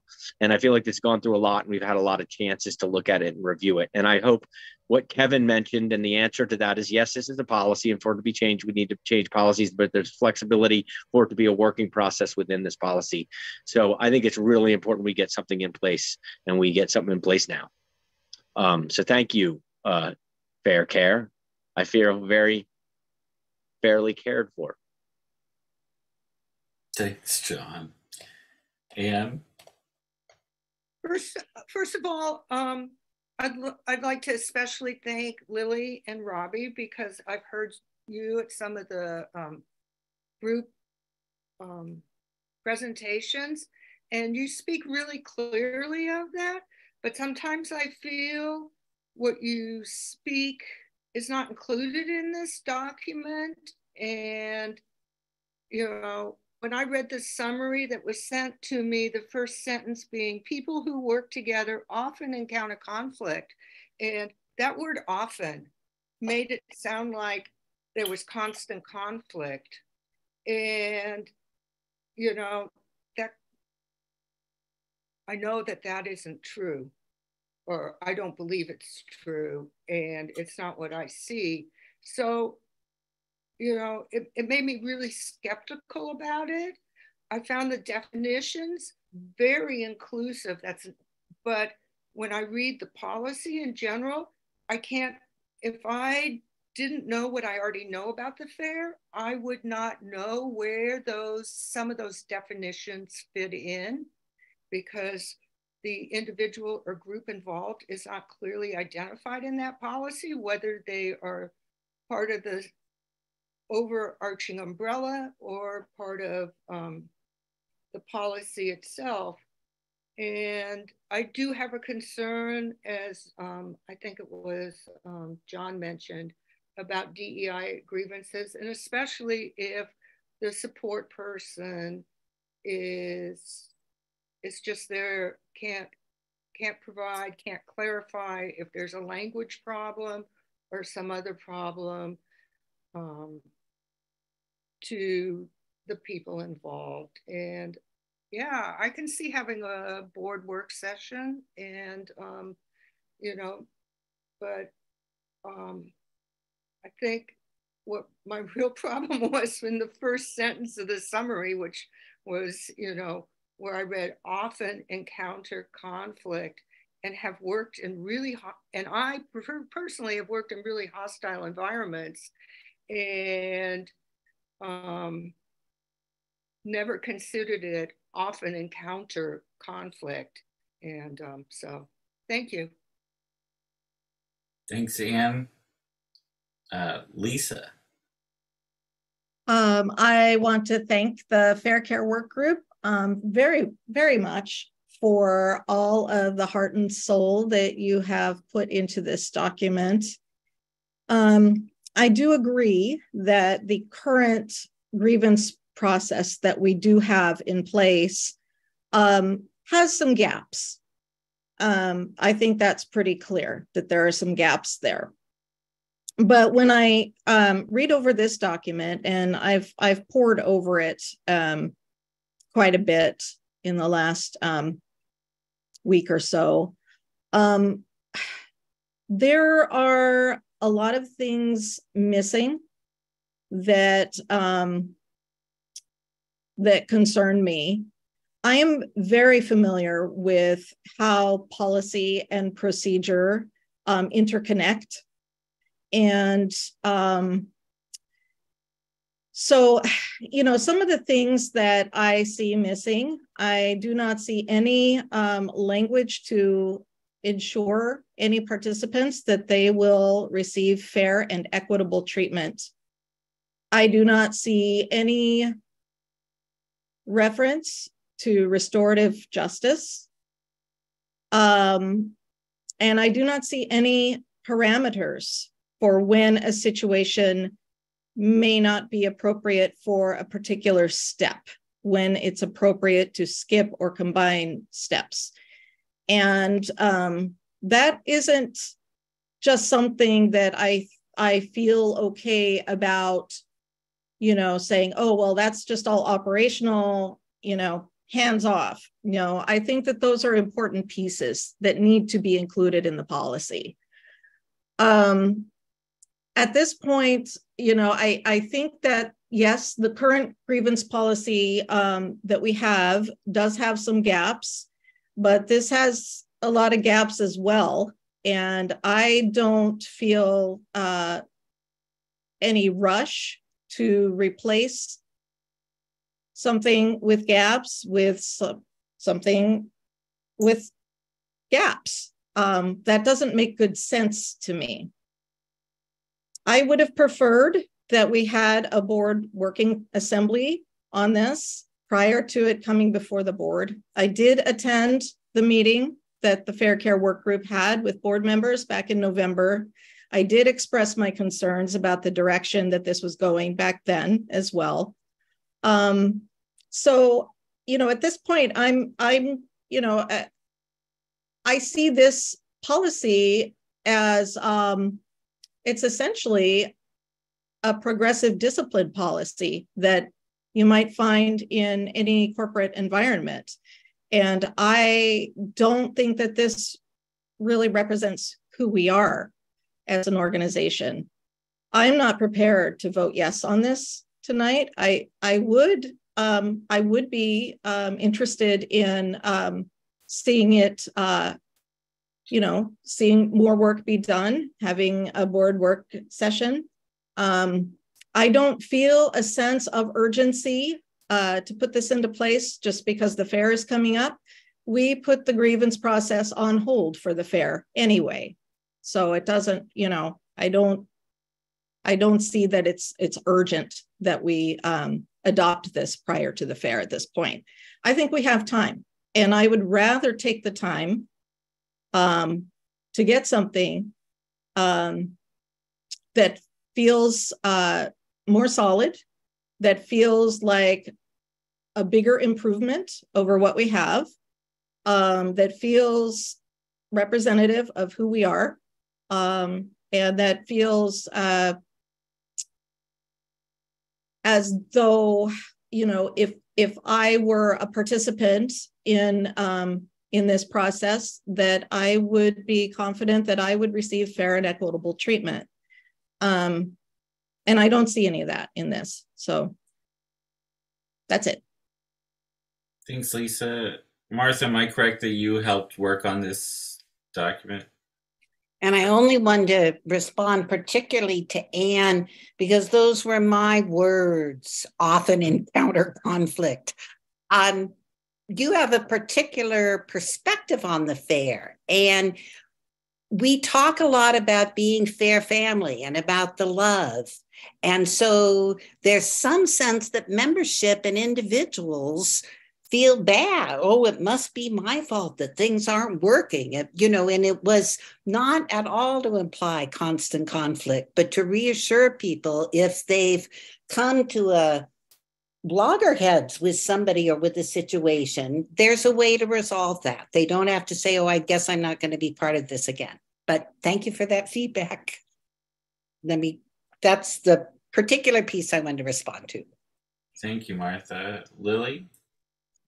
Yeah, I have a few points I'd like to make. The first is that a few folks have mentioned that there is not restorative justice referred to directly in this document. The last iteration of the grievance process relied heavily on restorative justice. We had I don't know if he was world renowned, but he seemed like he was world renowned restorative justice practitioner on our work group. He guided us through creating a restorative justice model that we believed was going to carry the grievance process forward. And then we found, through working with him, working with the grievances that were filed, through further research into literature in the field, that the restorative justice model doesn't actually fit very many of these interpersonal conflicts. And I might go so far as to say we found that it was causing further harm to people involved. I believe in restorative justice. We've seen incredible models of it working to resolve conflicts and to support community healing around the world. I'd love for some conflicts, or for anyone who believes it's the right model for them, to have the opportunity to use it. But given that it's not the modality we believe, after our review of what's happened at the fair in the recent years and our literature review from around the industry, I don't believe it's going to be chosen by people in conflict enough as the correct modality for them that it should be referenced directly in this policy. It can absolutely still be used. We still have relationships with restorative justice practitioners in the Eugene area who have committed to being a resource for us. But it's because we as a work group are not clear that it's going to be used frequently, it's inappropriate to include it in this policy, more than just saying different modalities of conflict resolution. I think that there might be more work to do, and we can do more work after you folks pass tonight's policy, but we do need to have something in place before the fair. We need to have something in place soon, because as someone said tonight, like, the process that we do have was causing more harm to others. I don't want this organization to get stuck in a loop of letting perfect be the enemy of good. We should get something that's great. We should always be working to strive for the best quality of work and high-level policies. But to leave a policy in place that we know is not working, that we know is causing further harm to people who are mired in conflict, people who have been traumatized by conflicts they've experienced within our organization and giving us their volunteer time, is not a good enough reason, because this policy might need to be improved. It's not a good enough reason to leave an old, broken policy in place that could cause further harm just because this one's not perfect. We can perfect this after we see how it works, but we can't work through it without knowing how it works. And we have to get people to go through that process with us. That's part of the scientific method. It's part of process improvement. We have a quality improvement process built into this. We as a work group have committed to that. And so I do think that allowing this to pass, to be enacted for the Fair Care work group and for the support administrators and for the management team to get out there and offer this new kinds of support to our community is really appropriate. I think that through that, we'll figure out when people need to have processes combined and combined steps or skipping steps based on what those specific conflicts are. But as we all know, think of the conflicts you've had in your lives over the past 3 years. There's things that are going to happen that we could never have predicted. And having flexibility in that policy is the best way we can treat everyone handle these conflicts with the most care. And just to, Lisa, I think that including language on fair and equitable treatment is a great idea for future drafts. But I do also want to point out that in I can't remember exactly which document it is, our mission statement, our bylaws, or our code of conduct, we are all granted the rights that we are a community of equals. And I think that insurance that people will be treated fair and equitably is built into our founding documents. So I feel comfortable asking for a policy to be passed that doesn't have that language, because I think it's there in our institutional documents. But we can certainly add that language for future drafts. Thanks, Lily. Sue? I really appreciate all the obvious heart and time and effort that has gone into this and all the thought. I have a lot of concerns about it as it stands, and virtually all of those have been addressed, especially by Lisa. And we haven't talked about this at all, so I'm glad that someone else is thinking along the same lines I am. As much as I appreciate the work that's been done, I think it needs a little more work. At this point, the way it's written, I am not ready to support it. And I do apologize for that to all the people who have worked so hard, but I'm not looking for perfect, but I'm looking for something a little better. Thank you.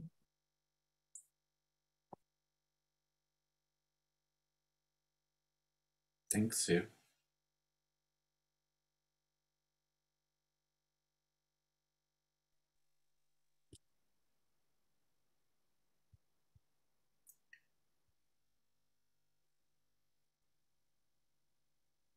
Paxton? And AJ on there too. Oh, sorry, Paxton. AJ's before you. I missed his hand. Oh, sorry. Yeah, I was just going to add, I appreciate your comments, Lily. I think it's important for this whole board and everybody paying attention to recognize that the procedure, the policy that we have in place right now has caused so much harm and created more conflict within our organization over the past 2.5 years that I've been on this board of directors. And it saddens me to think that we're going to go into a fair with the same thing because we don't have a perfect alternative. It does a disservice to those folks who are trying to do what the board says it wants us to do and says it wants to do itself, is to reduce conflict and come together. Here we have a whole group of folks, not just the Fair Care group, but all of the stakeholders that have been involved in trying to help make this happen for months and months and months. I would actually say more than a year now that I can remember of collecting information and people having conversations to try to come up with this that we have in front of us tonight. So I'm just disappointed to hear that we might possibly go into there without an alternative to the mess that it's been over the last couple of years. I apologize to those people that have been waiting, those members that have been waiting for this. And I'm saddened that we can't help you right now. Thanks, AJ. Paxton?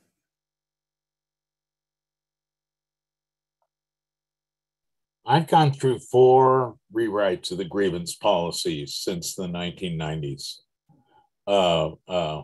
I'm not sure this is the best in reality. I definitely agree the one we're currently using is not working. I don't view this as a streamlined process. Maybe I can be sold on it, but I'd like more explanation. I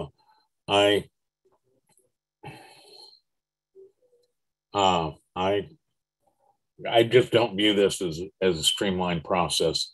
I really respect the people that worked on it. I think it was really good progress. I think we need to continue doing this. I don't think that this is a final document, in my opinion.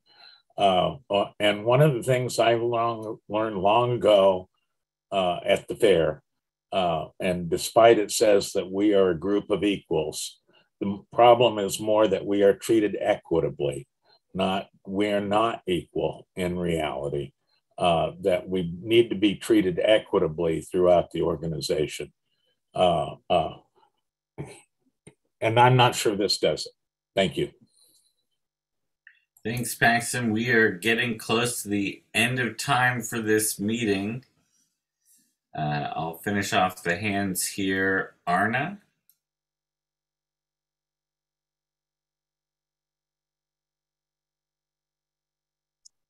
We had a board session with the Fair Cares group. They talked to the bums. They had an open session with the membership. We've had plenty of time to call them and ask them questions. Robbie sent us an email earlier last week saying, hey, can I answer any questions for you? You got any things you want to say? They've given us a lot of time. We've had the policy. We really could have reached out to Fair Cares and voiced our concerns to them before our meeting tonight. They've been very responsive. And I'm sorry that the board members who aren't happy with this policy didn't take that time and do that. I think most of us agree that the current grievance process is not working well or working at all. And I think Lily's point of what's that saying, let's not let the perfection be the enemy of the good, or whatever that saying is. I mean, I think that's really where we're at here. Maybe this policy isn't perfect. I mean, most policies aren't, but we're working with a policy now that's really not good. And I think this policy is much better.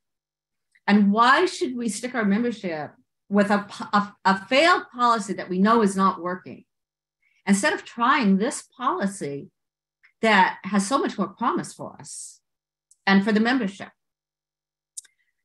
So I guess I'd really encourage everyone to vote yes on this. And let's try moving forward. If this policy doesn't work, we're certainly no worse off than we are now with the policy that we have. And we could be a lot better off. And if this policy isn't working right, the Fair Cares group has said they will revise it. You know, no problem. They will come back and look at this. So that's it. I'd like to see this policy get passed, and I hope we do pass it tonight. Thanks, Arna. We'll end with you, John.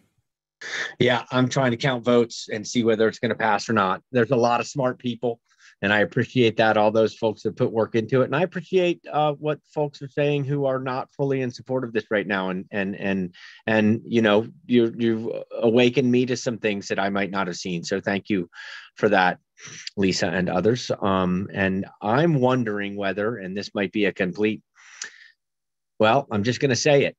Could we pass this as an interim policy and then could take it to a board meeting sometime? I don't know when we're going to be able to do that, because I think a lot of the board meetings are closed yet. Would that be acceptable?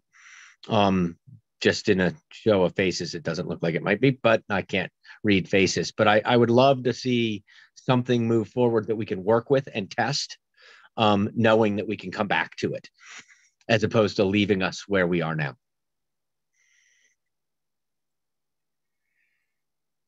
But if we're out of meeting time, then it's going to be hard to discuss that. So that's true.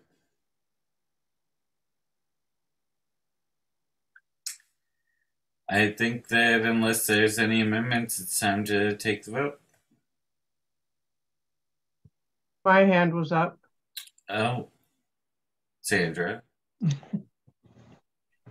Okay. Well, you know, I really hope this passes, because right now we really do have nothing. You know, the grievance policy, people have been really frustrated with that. They mostly have abandoned it in the middle of these long drawn out attempts to come to some kind of resolution. They've all failed, and it's just, you know, it's made things worse, you know, and we've known that we've had this problem for a long time. And, you know, they've been working on this for a few years now. I think it started with Wally, actually, as I recall. And, you know, that's a long time. And I think this is a very good process. And when you leave it open enough that people who are really engaged in dealing with the issues between people can target the kind of responses that, you know, the interactions, you know, or the, you know, the kinds of actions that they need to take, I think you get a real personalized and efficient, workable, low-key attempt to resolve these things at the lowest level. And if you can resolve most of them, you know, maybe it's just, maybe the first, you know, when I was reading, the first one is a verbal warning. You know, you go to them and say, hey, you know, this is not working out. The second one is a written warning. Those are all really low-key, easy to implement kinds of actions to take to try to resolve some of these problems. And then, you know, if you've got somebody, then there's ways that if there's a repeat offender in some way, then you're able to deal with it. But there's a lot of chances for people to learn what they're doing wrong And that's really complicating interactions and making them uncomfortable and hurtful, you know. So I think this is a good policy, you know, and there will be things to learn, and maybe they'll want to add a few things, but I really don't know what could be that much better than what there is. I really do hope. And I do think we need something. We need some way of dealing with these interpersonal issues before they completely blow up. You know, we've seen plenty of that, and they just don't need to get that out of whack before we're able to deal with it. And right now we have no way. We really have nothing. So I really hope that people will, you know, if you're uncomfortable about it, I hope you take a leap of faith and let them do the work that they need to do to see if there are holes, what needs to be repaired in the policy, what needs, you know, what more it might need. And you really can't do that until you start implementing it. So I really urge you to vote for this. Thank you. Thanks, Sandra. We'll start the voting with you. I vote yes. John Alexander? Yes. Kevin? Yes. AJ? Yes. Tom? Yes. Sue? No. Paxton? No. Arna? Yes. Anne? No. John Silvermoon? No. George? Yes. Lisa? No. Motion does not pass.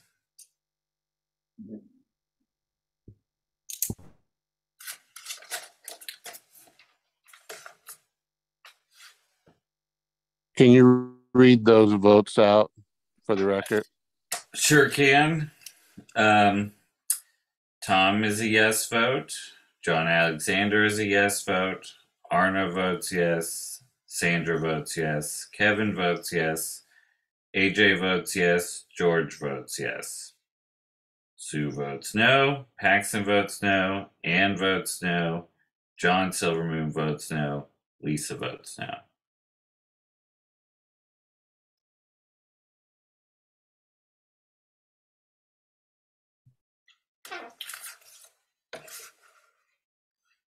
That's it for old business. New business currently has the potential conflict of interest over the Ritz Sauna, the Personnel Policies Committee appointment. I think that's all. And the bylaws. So there are three things that will come back under old business next month, plus any other new business that is submitted to the board president between now and then.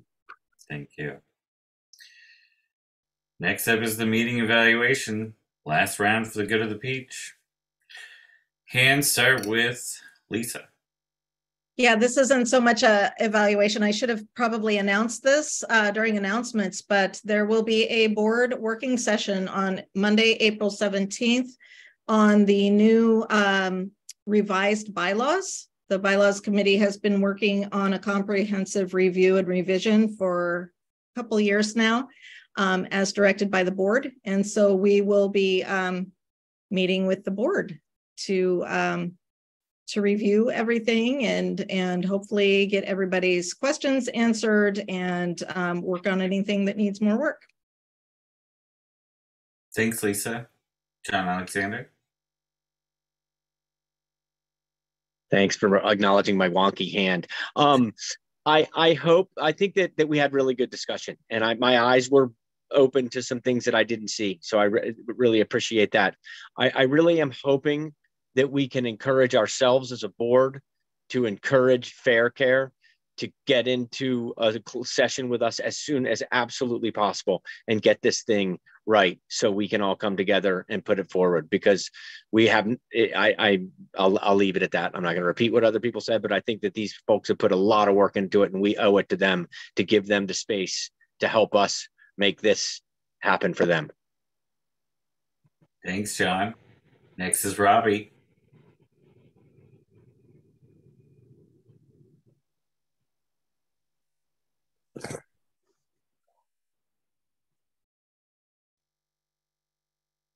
Robbie? I just want to say I'm really disappointed in the decision.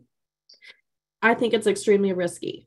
I think the actions, it's an action of an operational rather than a governance board. It's also incredibly disrespectful to the members of Fair Care to blindside us with these really critical concerns.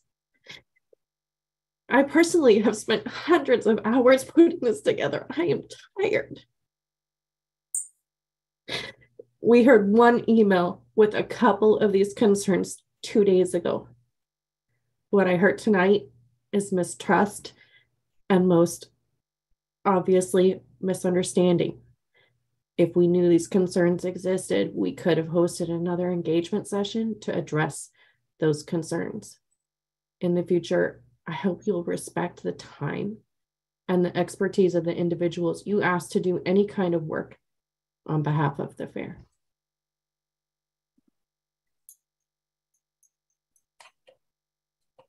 AJ?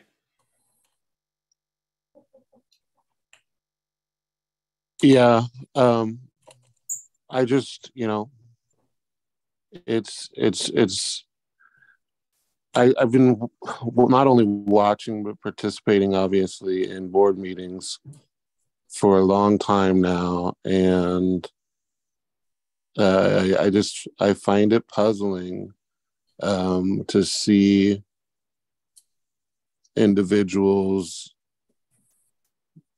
vote the way they do on these things. One way when it's their motion and they're trying to convince somebody that, all of the, whether it was bylaws worked really hard or path planning or whatever, the committee worked really hard and we should respect what they bring to the table.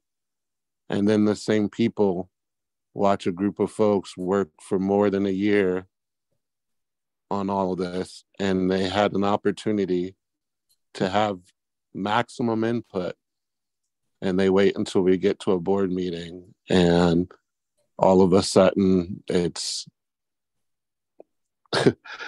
I'm disheartened by the continuing not just conflict but dysfunction of this board of directors.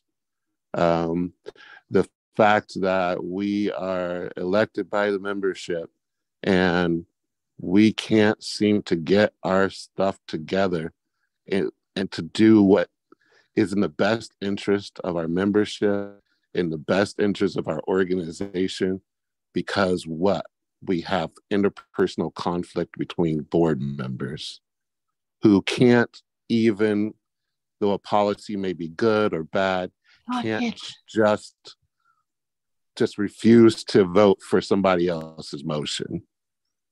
I find it's sad. And the membership is watching this. I have conversations with them all the time. They watch this over and over and over again. And it does nothing good for this organization. And it does nothing good for the membership who invest all of their time and energy for this event with love. And we talk about love and compassion for people. Not passing this tonight does not show love and compassion for people. People that have been going through this broken process for years and years and years and are looking for a remedy. What do we do tonight? We told them, well, sorry, we didn't come up with something perfect, so you're stuck with the crap that's left in front of you. It's shameful. Martha? It's funny, but you're thinking when you put up your hand, and then by the time it comes around to you, the tone has changed a little bit. I think some of what's happened is the shift from being an operational board to a policy board. And that when you're all of the people here have been involved in the fair, and they want to think, what's it going to play out to be? What's it going to look like on the ground? What about the person who doesn't like their advocate? All those real things. And I'm sorry, but that's sort of none of your business anymore. We're talking about a policy, a higher level of how should we approach this? And so just my comment that I think these are some of the growing pains of shifting into being a policy board from a more operationally involved board.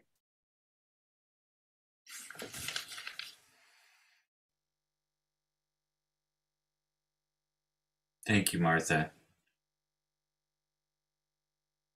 Paxton?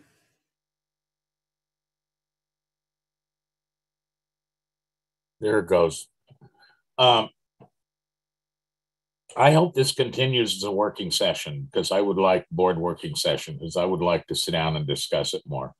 I really appreciate the work that's been done on it, and I don't think it's a finished product. And so I hope we continue. As I said, I sat through 4 rewrites of the grievance policy. We had one in the 2000s that actually worked pretty well. It wasn't until we manipulated it recently that it actually fell apart. So I hope this continues. I would like to see this work continue to work. I'd like to see this a little simplified.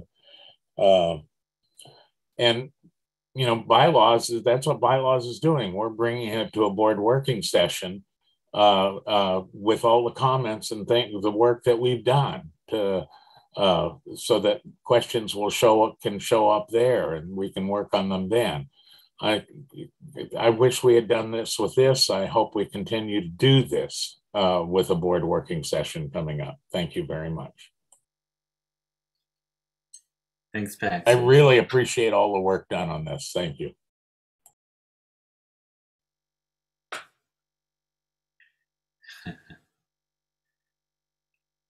All right, just a reminder, we're on meeting evaluation here. Maybe I'm not entirely sure what that is. The first time I did this, I was pretty sure that it was a roast of me personally.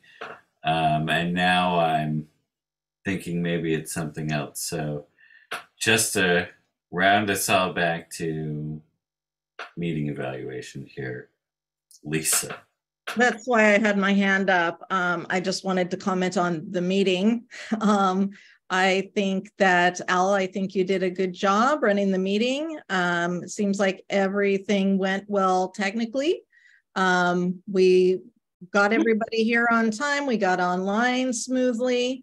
I don't know how many folks are joining us on YouTube, but it seems like we have 44 folks here in the room with us now. And I just want to thank everybody who's here for just bringing your best self forward and participating. And, you know, it's not always fun. Sometimes it's really painful, but thank you. Thanks, Lisa.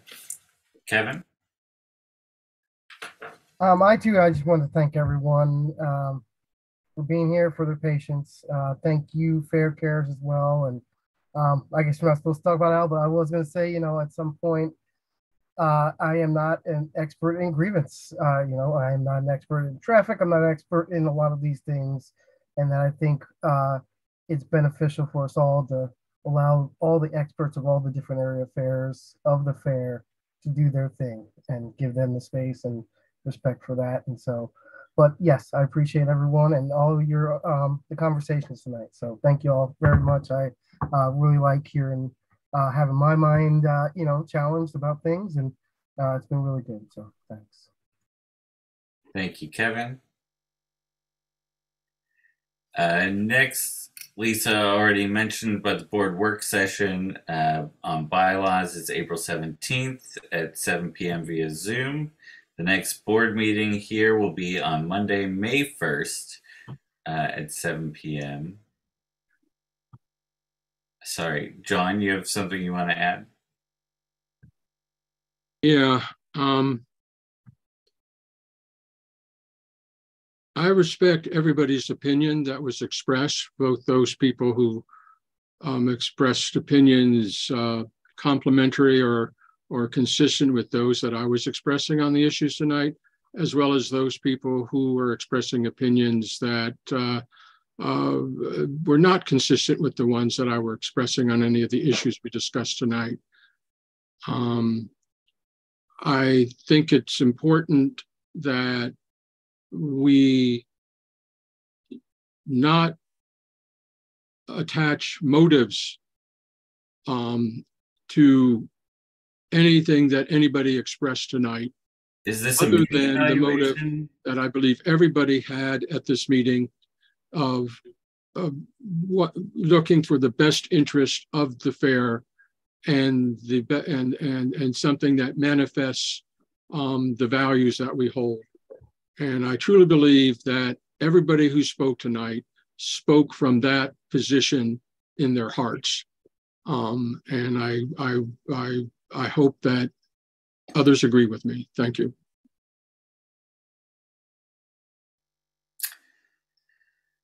The last part of this is the president's piece.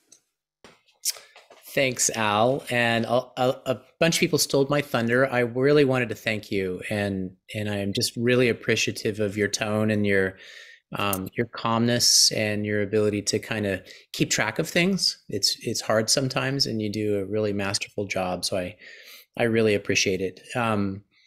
We started this meeting with a theme that kind of emerged about spring, and we're into spring now. And I wanted to read just a final poem really quickly to usher us out.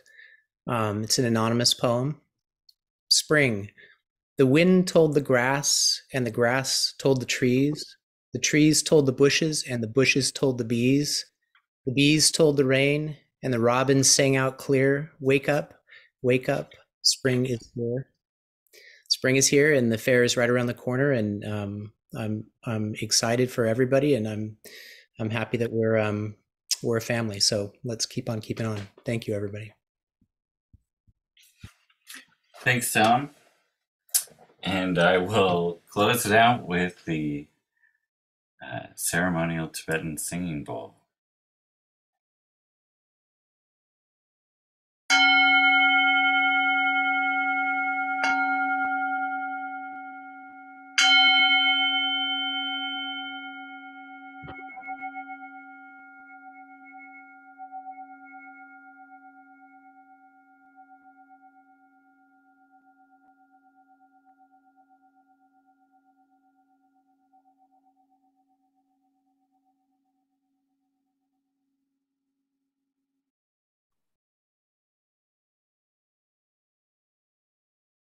Thanks, everyone.